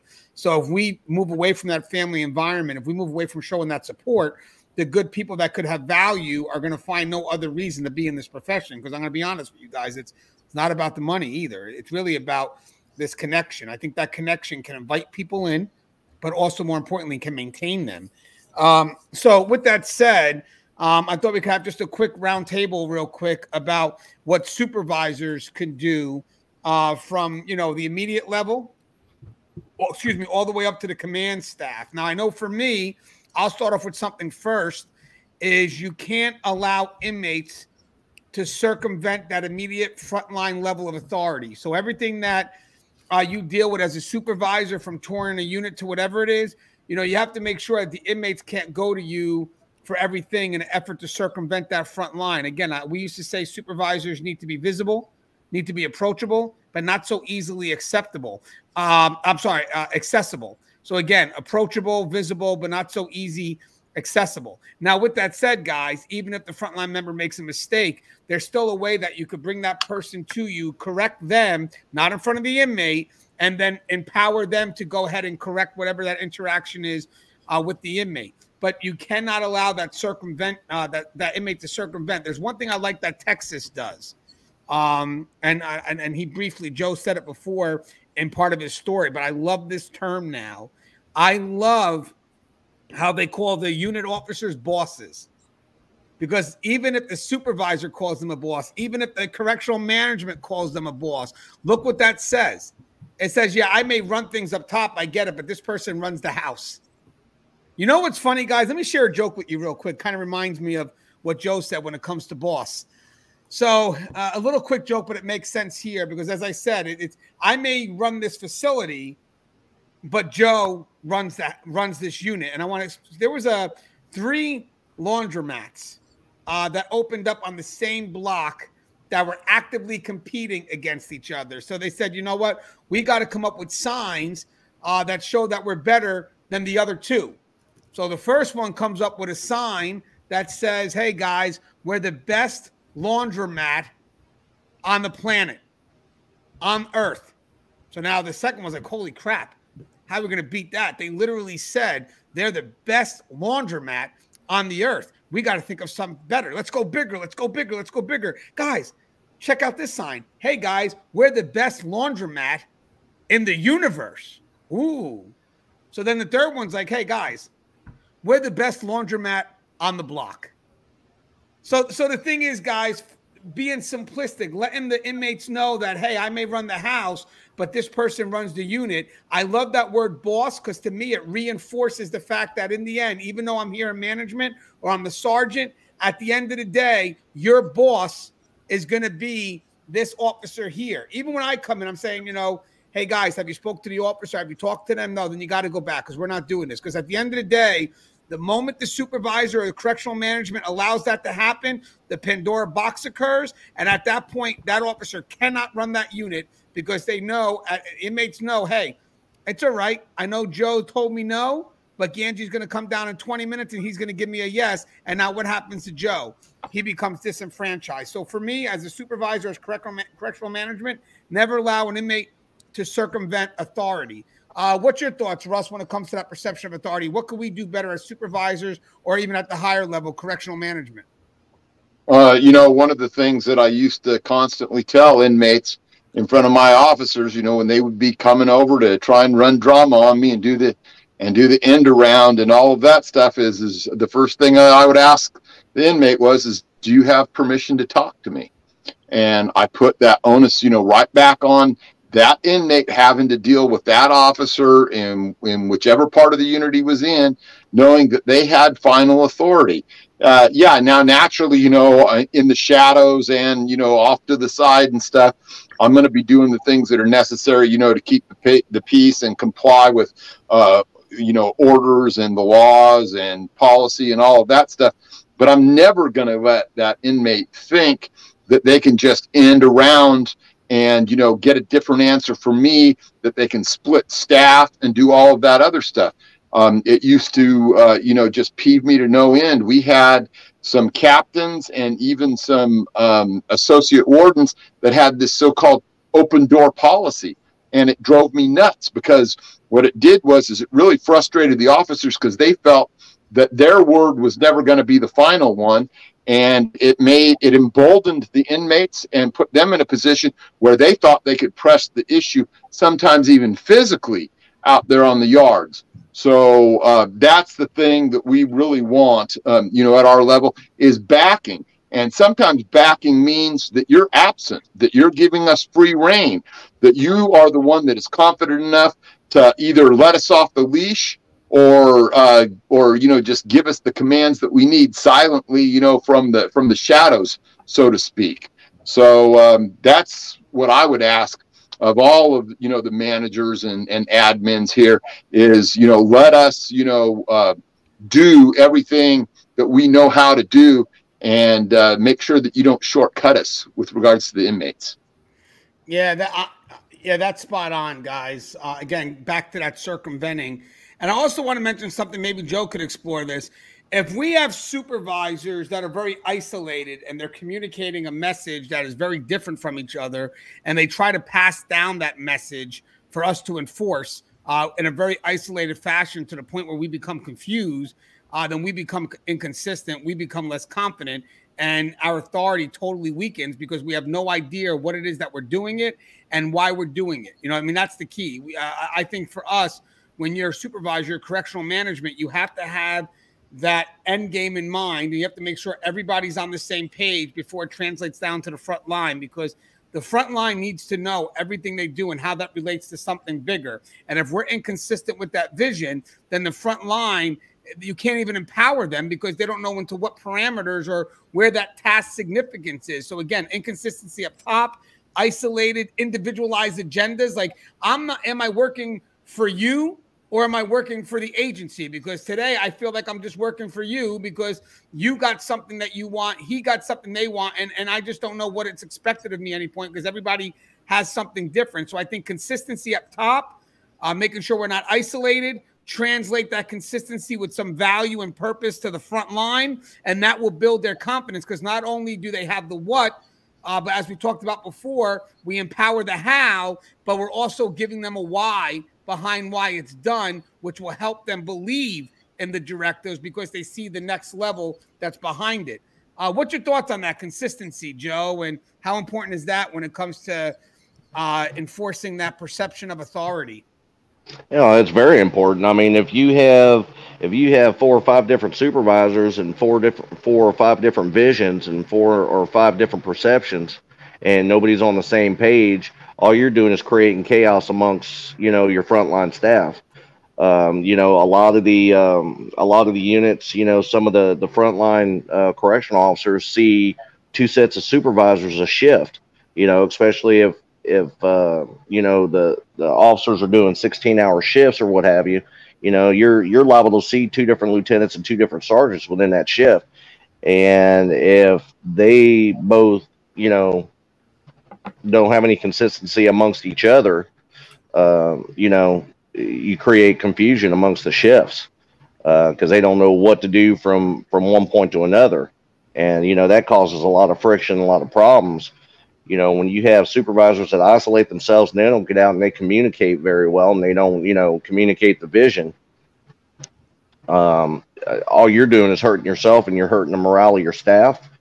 You're hurting their authority, and you're ultimately, you know, you're making things harder for yourself than you need to. You know, the chain of command thing was always one of my pet peeves. And just like Russ, you know, I had administrators with, you know, quote open door policies, and you know, it would burn my ass when a convict would go running up in the captain's office after, you know, my boss told him no.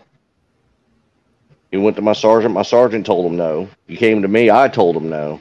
And then, you know, you do an end around and go to the captain, or hell, just directly go to the captain right off the bat.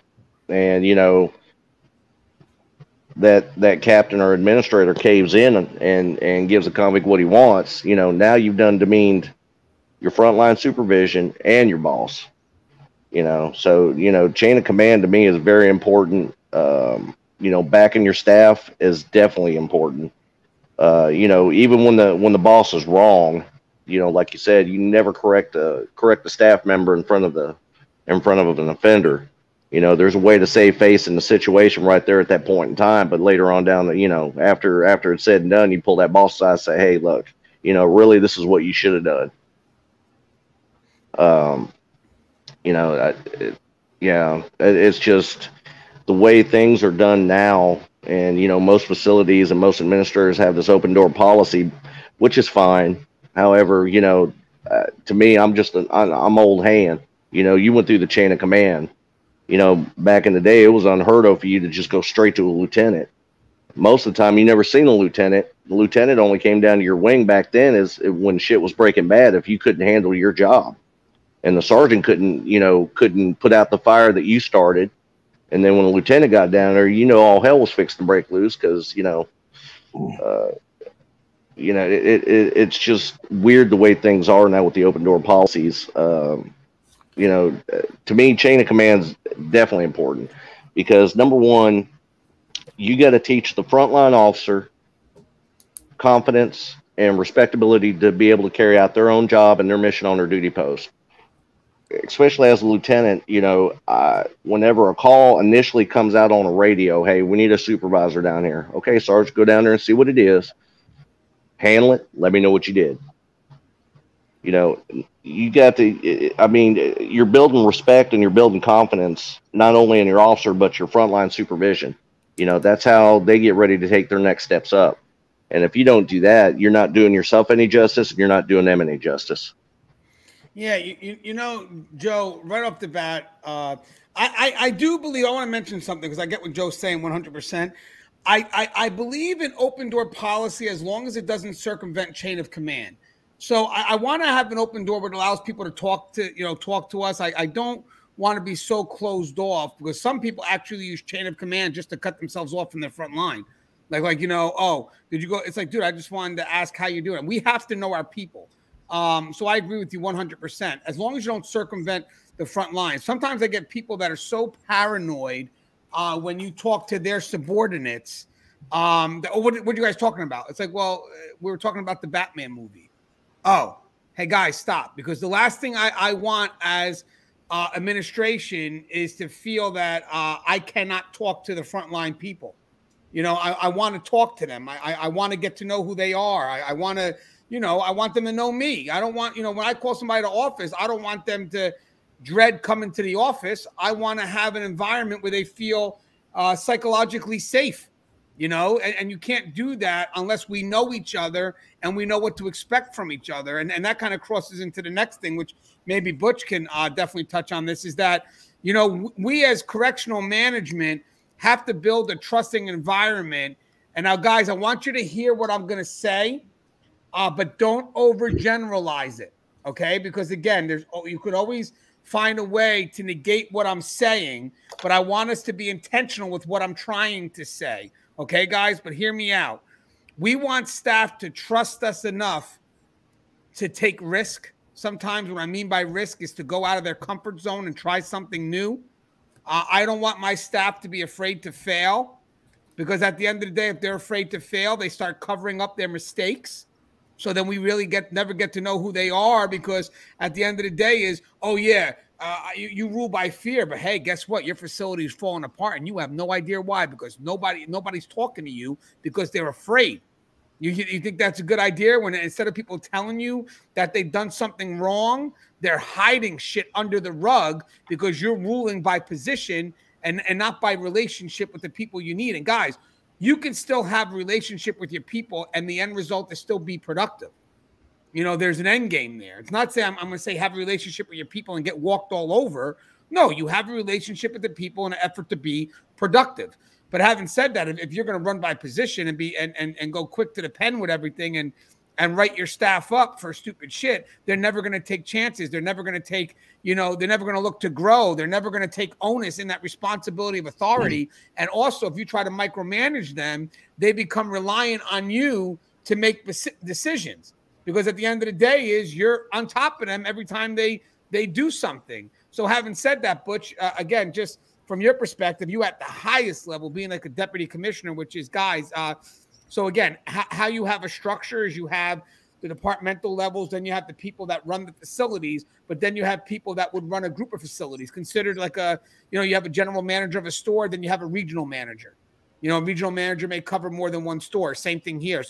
So Butch is at that higher level. And now Butch, if you were a deputy commissioner at the high level, and you decide that you're going to micromanage and not allow your people to grow because you're going to come at them every time they make a mistake, at the end of the day, what does that do to morale? What does that do for the growth of the facility if you yourself are putting a lid on everything that they do or try to accomplish?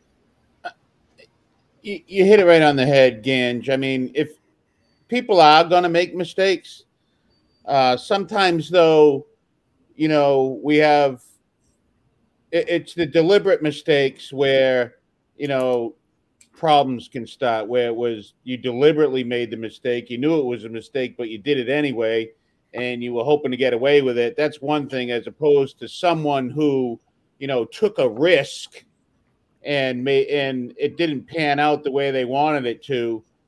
Those are two different types of things where, your subordinates may disagree with the philosophy or the direction you're getting or giving, and they just do the opposite of what you just said. That's different.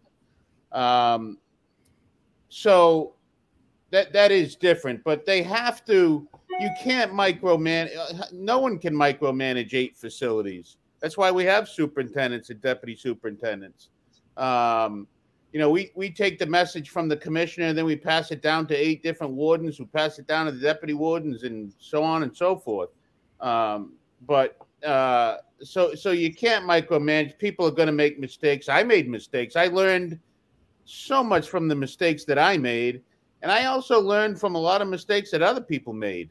I didn't want to do the same things they did because I saw the outcome. So, if you're not making mistakes, sometimes you're probably not doing the right things because corrections are so difficult. So you're always looking for a different way to get things done effectively. I don't know if that answered your question, but I did want to talk about the chain of command. I did not tolerate breaking of the chain of command, and that was in both cases with inmates and the staff. But that didn't mean that I didn't know my people, that I didn't walk around with a purpose just to meet people and to talk to people and to have them talk to me.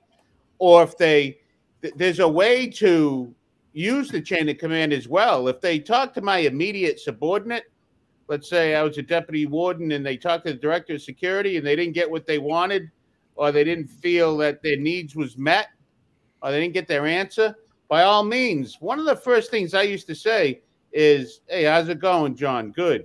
Hey, Butch, I got a question for you." And he would ask me a question, and I would say, "What did the DOS say?" "Well, I didn't ask him." "Well, why not?" "Well, because I'm asking you." "Well, what are you asking me for if that's his area?" "Well, I just wanted to talk to you." I said, "Hey, listen, I appreciate it. Now, we could talk about basketball if you want, but, I was a stickler. I didn't tolerate and, people struggled with that with me. That was a big struggling point. I never made a round in a unit without the unit officer unless I had a different purpose. A lot of times I would make rounds because I was checking on public health violations or some other maintenance issue that I wanted to follow up on to see if it was corrected, or some type of security device that was installed I was taking a look at. But I never made just a general round without taking the officer with me, so that when I was approached with an inmate by a question that related to the housing unit, I would just look at the inmate and then look at the officer. And it was it was a time for the officer to either sink or swim or shine, or, if he knew what he was talking about, he or she answered it correctly. If he didn't, I'd wait till later and talk to the captain about it. But the chain of command to me for both staff, and I never made a round in restrictive housing without the staff. And I knew that they were doing their job, because when I did, you could hear a pin drop. I had the staff member that answered and knew every question that they were going to ask. And they just wanted to see what I was going to say, but I would always refer it to the expert. And after a while, you could hear a pin drop when I made rounds, and I learned that from some, there were people modeling that for me, and I saw the effectiveness of it. But it's chaos when there's no chain of command. It really is. I've seen some people that I really liked in the agency that really had brought a lot to the agency, but chain of command was not their strong point. And let me tell you, it was chaos. I knew people at some high levels were calling sergeants and units, and it was shameful. And I used to see it with unit management and some of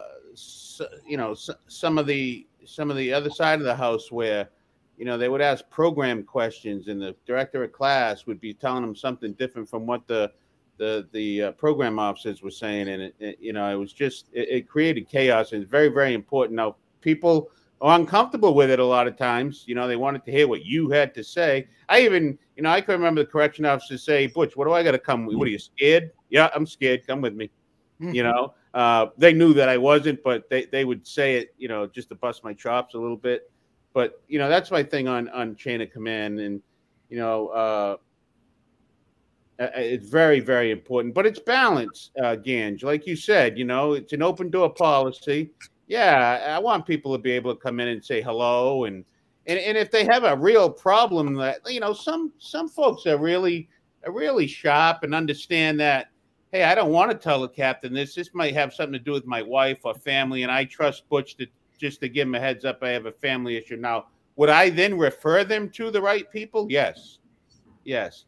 But some of the folks just they were comfortable. They knew me from when I was a correction officer, and it wasn't operations related, I guess I should say.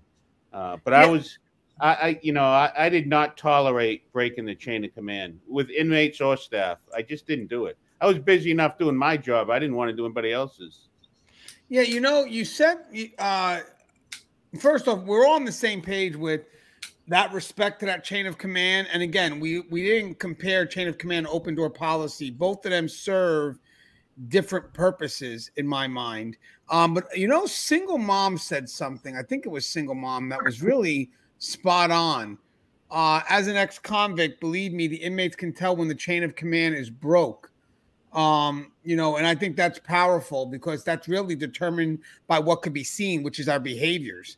You know, if we constantly allow the inmates to circumvent, then how do you expect the officer to fully be able to run that unit or whoever? I mean, we say officer because our backgrounds are officers, but guys, this could be applied across departments. Sure, you know, absolutely. I mean, 100%. I mean, that's where the magic is. I think Kinder's doing that now, where she's from medical, but she sees the connection. Now, I like what she says here too. If I could read it, if an officer has discomfort with speaking with certain higher ups and wants to pick and choose who they're comfortable with, that lends credence to the need for a career change. You know, I want to mention something, guys.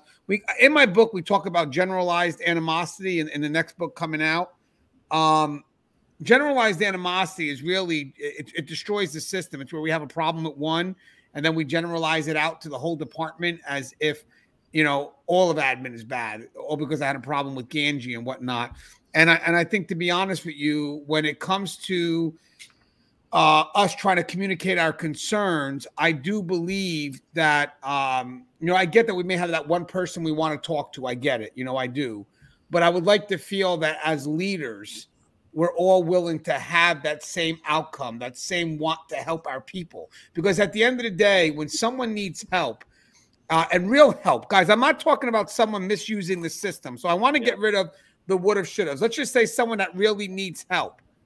I want them to be comfortable with going to the department that can help them the best. Not go to Dave because they know Dave, not go to Joe because they know Joe. I would love to them in a perfect world to feel comfortable knowing I can go to HR and they're going to help me regardless of who I speak to. Or I'm going to go to administration and, you know, speak to whoever in administration because I know they're going to help me. Because there are going to be times when Gangi's not at work, you know, and there's going to be times when Joe's not at work. And I would love to know that we are a representative of what's best in those departments. And I would love for people, I think I believe I'm on the same page with Kinder here, is where I would love for people to see the department geared towards the best of those in that department instead of geared towards the negative of the department. So let me just clarify that. And I know what I'm saying makes sense. I'm just kind of trying to feed off Kinder's thought.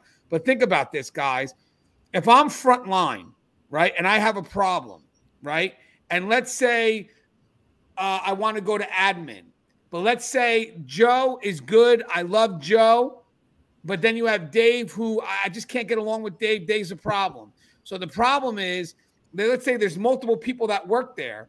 I can either generalize towards Joe, which gives the department the better, the benefit of the doubt, or it could be easier if I just generalize it towards Dave, where everything's negative, and then I screw admin because, you know, they're not going to help me because, you know, Dave defines the rest of admin, where I'm like, no, you know, why can't we gear towards the benefit of the doubt and say Joe is the true representation of what admin is, not Dave. Sorry, Dave.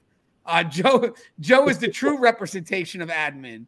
So therefore, a lot of us tend to gear towards the negative instead of really being intentional and saying, you know what, I know even though Joe's not here, I know Joe is definitely someone that does represent, hopefully, what the rest of admin would want to do in this situation. So therefore, I'll be more than willing to talk to Gangi if Joe's not here. That generalized animosity is excuse my language, it is a killer.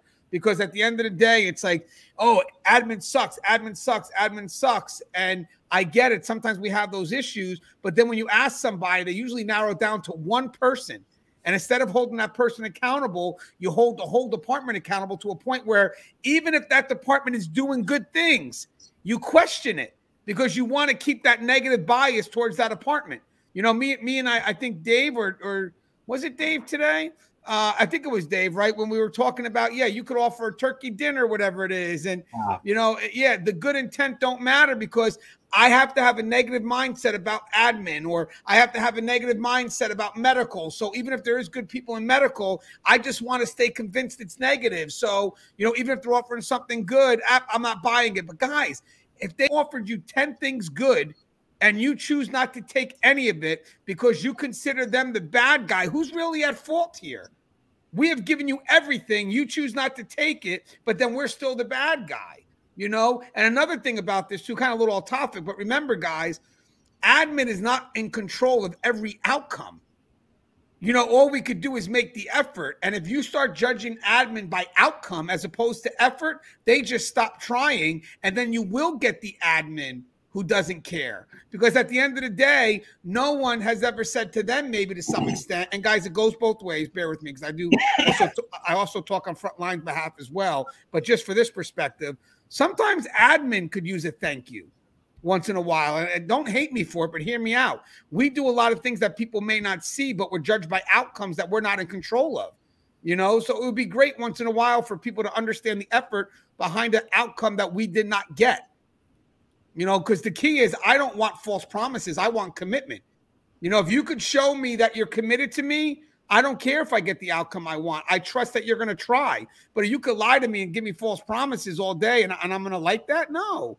I want commitment. And again, we also want the same going to front line. I was just, you know, by the way, guys, everything's balanced in a perspective. But having said that, the purpose of that last rant just now was to try to get rid of that generalized animosity. Guys, I have seen the best of both worlds. I have seen facilities where frontline and management and all departments are working together as one, and it's such a beautiful thing. And really, guys, when that occurs, it's because they know how to hold individuals accountable as opposed to a whole department, and you just see this magic. And then you see other facilities that are divided because of one person. One person. And they'll divide everything because that person gets generalized to a whole department, and now everybody's upset and no one's being held accountable, that one person. So guys, don't allow that to happen. Be intentional. And if there is a concern, direct it to the person where the concern is, try to solve it. But the last thing you want to do is judge a department unfairly because you have the problem with one or two individuals. Hey, Dave, you have anything about, just before we get to a closing, about what you would expect from higher level management to help reinforce your position of authority when you're on the floor working with those inmates? I'm going to piggyback right off of Butch. When the boss comes in the unit doing rounds, inmates always never fails. They're always going to go up to him. Hey, boss, got to talk to you. And if it's a good supervisor, they'll look at the inmate and go, hey, have you talked to him yet? Unit deputy? No. Well, you need to talk to him. Put in a request to him. We'll go from there. One of the quickest ways for a supervisor to gain respect in my eyes is follow that chain of command just like that. If the supervisor undermines me, and if I told an inmate no about something that I know is going to stick, and they make an exception and they go, well, never mind, we'll let you do this anyway. You just undermine my authority for the unit. And what happens after that is every time I tell somebody no, they're like, I want the boss. I want him down here right now. So support from supervisors goes a long, long way towards running a facility, I think, running units, running everything really smoothly. Yeah, and I'm going to tell you something, guys. I mean, if you look at the different levels here, from frontline to deputy commissioner, you know, think about all the perspectives that you got in just one dialogue. And for people that want quick tip videos, first off, you wouldn't have the enjoyment of a community like this with quick tip videos. You can't. I mean, it takes a while to get into a discussion and let it evolve into something worthwhile. And then in the end, we're all grown from it, you know, because again, we could just give out tips, but I think it's the discussion that keeps on bringing us up to the next level, because her comment opened up to a whole nother spot. Even though it was a little off topic, it was definitely something that we crossed into that had value. So again, thank you for that. And single mom, I would love to see if we can get her on one day. Love to get her perspective. She's truly supportive of what we do, but she has a different angle from us, guys. And I think that angle could bring value to us because, you know, it's great to see what both sides want. And in the end, you'll find that both sides pretty much want the same thing. Hey, so just in closing, Dave, Thin Line Media. Guys, real quick, before we close, just again, I have a book that's coming out in the market, hopefully by what's August 15th. It's Lessons Learned While Working in a Prison, My Journey from Officer to Administration. Are you ready to take your correctional career to the next level? There's about 155 tips in this book. Some stories as well. We share a few stories, some good endorsements, but we also have tons, 100 and something, 55, whatever quotes from many hundreds of different professionals in the field, giving little nuggets that could help anyone. Even though you may find that my background is as an officer, guys, the uniqueness of it all is how you can apply what's being taught. It's, you know, guys, we do have a lot of similarities. So as I talk from experience, you can find a way to apply that into what you do. It's very universal, if you will, but it's going to talk about my growth, and it's random tips. They're not written in any progressive order, but you know, they're there, and they're complemented by quotes of other people from the profession who has also added their perspective. So when we give a perspective, it pretty much covers just enough. And then here's the cool part. We put behind every passage a line part of a journal so you can go ahead and document your thoughts. And then the end day is once you complete that whole book, you can give it off to somebody else when they start their career. When you're at the pinnacle of yours and when they're at their beginning, you can trade off and look at this. You know, things that we never had going in. It's such a great way to carry a legacy. So David and Sandy Hassan, who's doing the line editing, Thin Line Media, which is, guys, if you want to write a book, sorry, that's a little small. There it is. There's the page, www.thingraylinemedia.com. Eventually, he's going to be busy, especially when this book comes out and you see how it looks. So if you want to write something, definitely reach out to him now. He's very reasonable when it comes to his prices.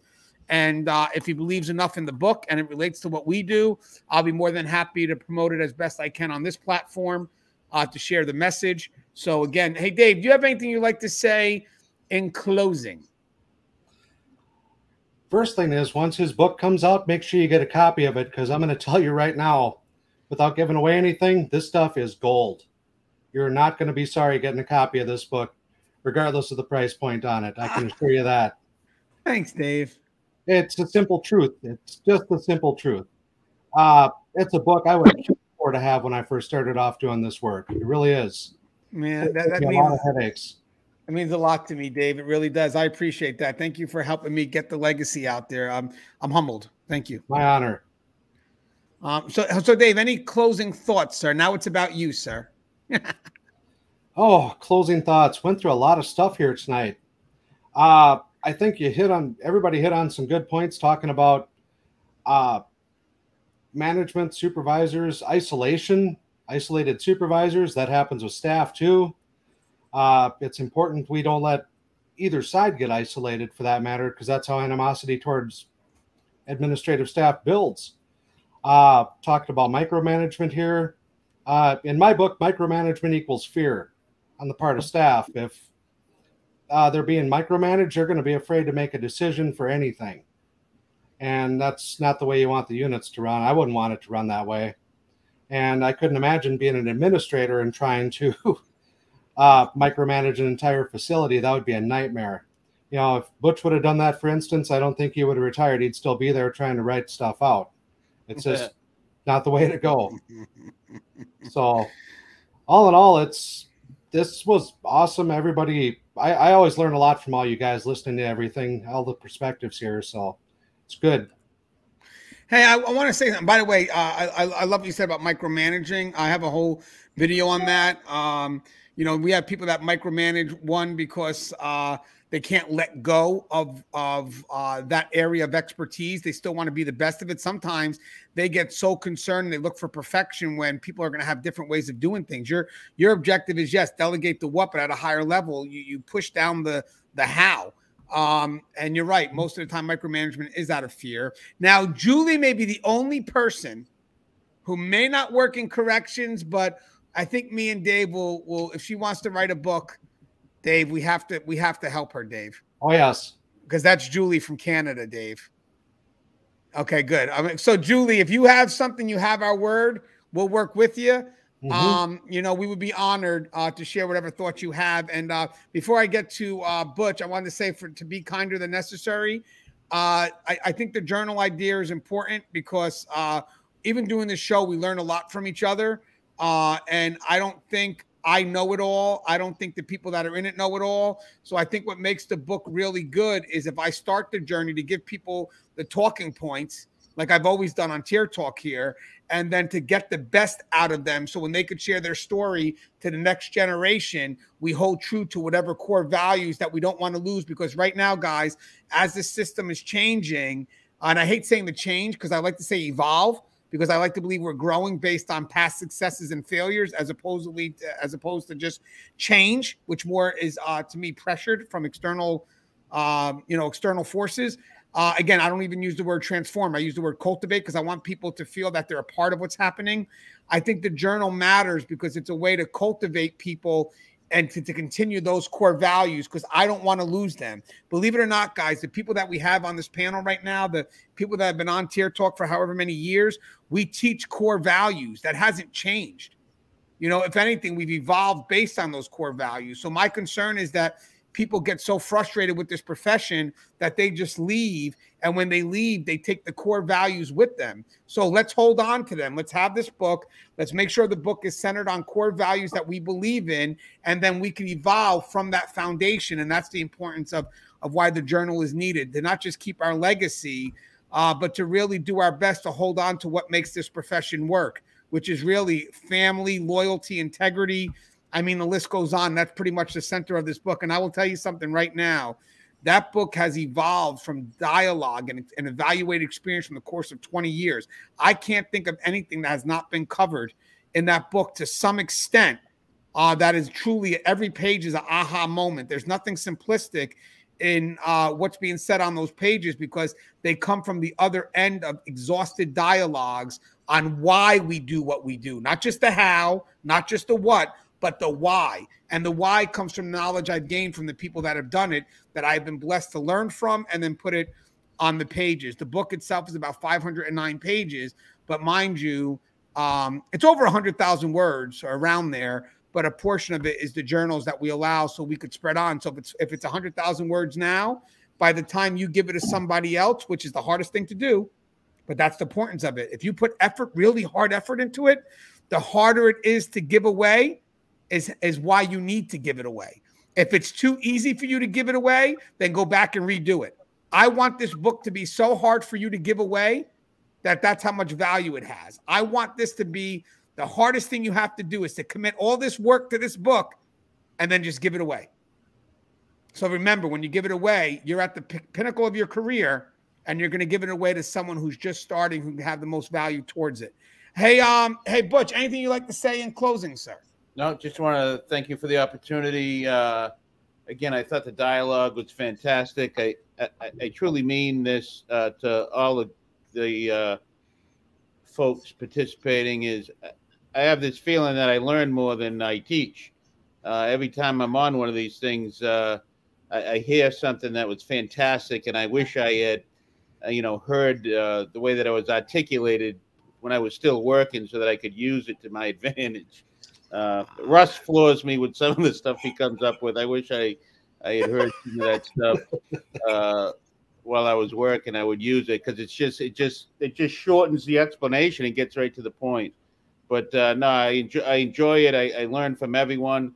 There is one final message. I just want to make sure that when folks understand that, people are asking you to figure out the how, that you understand that there's parameters. I want you to understand that there's a reason for parameters, and I want you to understand what the parameters are. So, yeah, we'll give you the leeway to figure out how to get things done, but it has to be done within those parameters that are outlined in policy.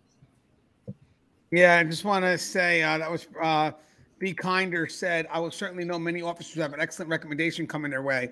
And can I also mention, first off, that you freaking rock, Kinder, but I want to mention something to everybody here because Alicia, even though we don't get a chance to chat, because I'm trying to wrap up the book, but I really got to try to find time to call her. She has been so supportive since day one, and she has taught me ways to really have value for what I do at a higher level, because she has found ways to apply what we teach here to just real world application, which makes it add to the value of what we do. So I wanted kind of to realize that this really, even though it comes from the background of an officer, I promise you, as I've grown in the profession, there'll be things there, I guarantee you, that could apply. I mean, I have in the book, it's something, I even have how custody could work better with medical. You know, there's a whole section on that, you know, basically talking about the shifting of priorities and, you know, what we need to do to understand each other's role. I even have things like a thank you board, the importance of thanking each other, and the difference between recognition and appreciation. You know, how we need to not just look to recognize people for extraordinary things, but appreciate them from the inside for what they do, because eventually quantity becomes quality, and you can't ignore someone. Okay, you know, okay, this person saved a life. That's great. Let's recognize them. But this person done 1,000 tours. Yeah, but that's rather routine. They've done 1,000 tours. There's task significance behind everything we do every day, no matter how routine it is. Because the sad thing is, guys, and I'm going to tell you something, the truth. This is the 100% truth. The only time the routine ever gets noticed is when it's not done. And that's fucking despicable. It's despicable. Recognize the milestones, and you'll find people start to appreciate the routine. You know, so to me, that matters. Hey, Joe Pomponio. Hey, Joe, you have anything you want to say in closing? Yeah, definitely. I appreciate everybody that was on tonight, because you got perspectives from all over the place, you know, and it's awesome because, you know, in the grand scheme of things, no matter what kind of facility you're on, you got to have interdepartmental operability with each other. You got to have that harmony with each other, because, you know, the main scope and the main objective is for us, all of us, regardless of what department we're in, you know, to walk out the same way we walked in. You know, your frontline officers, all your correctional officers that may be watching, you know, take the initiative. Don't be afraid to make a mistake. As part of the learning blocks. You know, that's how you gain experience. You know, mean what you say what you mean. You know, frontline supervision, back your staff. Give them the latitude to fall on their ass and make their mistakes. Pick them up, dust them off, show them the right way. This is your golden opportunity to teach. It's your golden opportunity to lend them some of your experience and your wisdom, and, you know, help them out in the long run, gain an experience. You know, and I can tell you, even as a lieutenant, I've seen both the administrative side, I've seen the correctional officer side, and there are a lot of things that the correctional officers don't see that administration sees behind the scenes every day. And I'm sure Butch and Anthony both can attest to, you know, the thousands of mama calls that they get in a year's period over, you know, offender complaints. You know, officer so and so did this, officer so and so did that. And they never once make a mention to that officer, because, you know, administration's job is to shield the people underneath them, and it's our job to shield the administration from the people underneath us. So, you know, in the grand scheme of things, you know, officers got to just keep fighting the fight. You know, don't be afraid to make a mistake, because if you're afraid to make a mistake, you're in the wrong business. You're going to make a mistake. It's not a matter of if, it's a matter of when. Stick with it. You know, and like I said, the supervisors, make sure you back your staff. Give them the latitude to run their area. Give them the latitude to fall on their ass and make their mistakes. That's where you pick them up, dust them off, and that's where you help them gain their experience and knowledge. You know, having harmony between the frontline staff and, you know, even all your different departments, medical, education. You know, it's a must, because, like I said, the grand scheme of things, you're all one big team behind that gate, and you need each other, no matter what the circumstances are. Yeah, Joe, first off, thank you, because that's basically what we do here. We try to unite. I mean, I want people to look forward to going to work on Monday, and the best way to look forward is to look forward to the people you're going to connect with. I mean, yes, we still have a job to do, but sometimes when you do the job with the right people, it doesn't feel like work. I mean, that's the key. It would be great to go to work, get the job done, but kind of feel like there's a family, and at the end of the day, we're all supporting each other. Hey, Dave, just real quick, before I get to Russ's closing thought, real quick, can you say your book and how people can get it? Because you have a lot of requests for it real quick. The name of the book is Norse Germanic Runes and Symbols. I'll hold a copy of it up right here because I always have many of these laying around. You'd be able to find it on Amazon. Norse Germanic Runes and Symbols is a field reference guide specifically for law enforcement and corrections. And it's a pretty handy resource. It's been used by a lot of different places. There's some copies going out to the Simon Wiesenthal Center. A lot of different places have these. It's all over the country. It's over in the UK. So definitely it's on Amazon. Go ahead and find it. And if you have any questions, reach out to me through my website. I'm always happy to help. Thank you, Dave. And be kinder real quick. If you want to email me some stuff, and if you want to come on, just tell me what topic you like to talk about, and we'll have you as part of our panel discussion.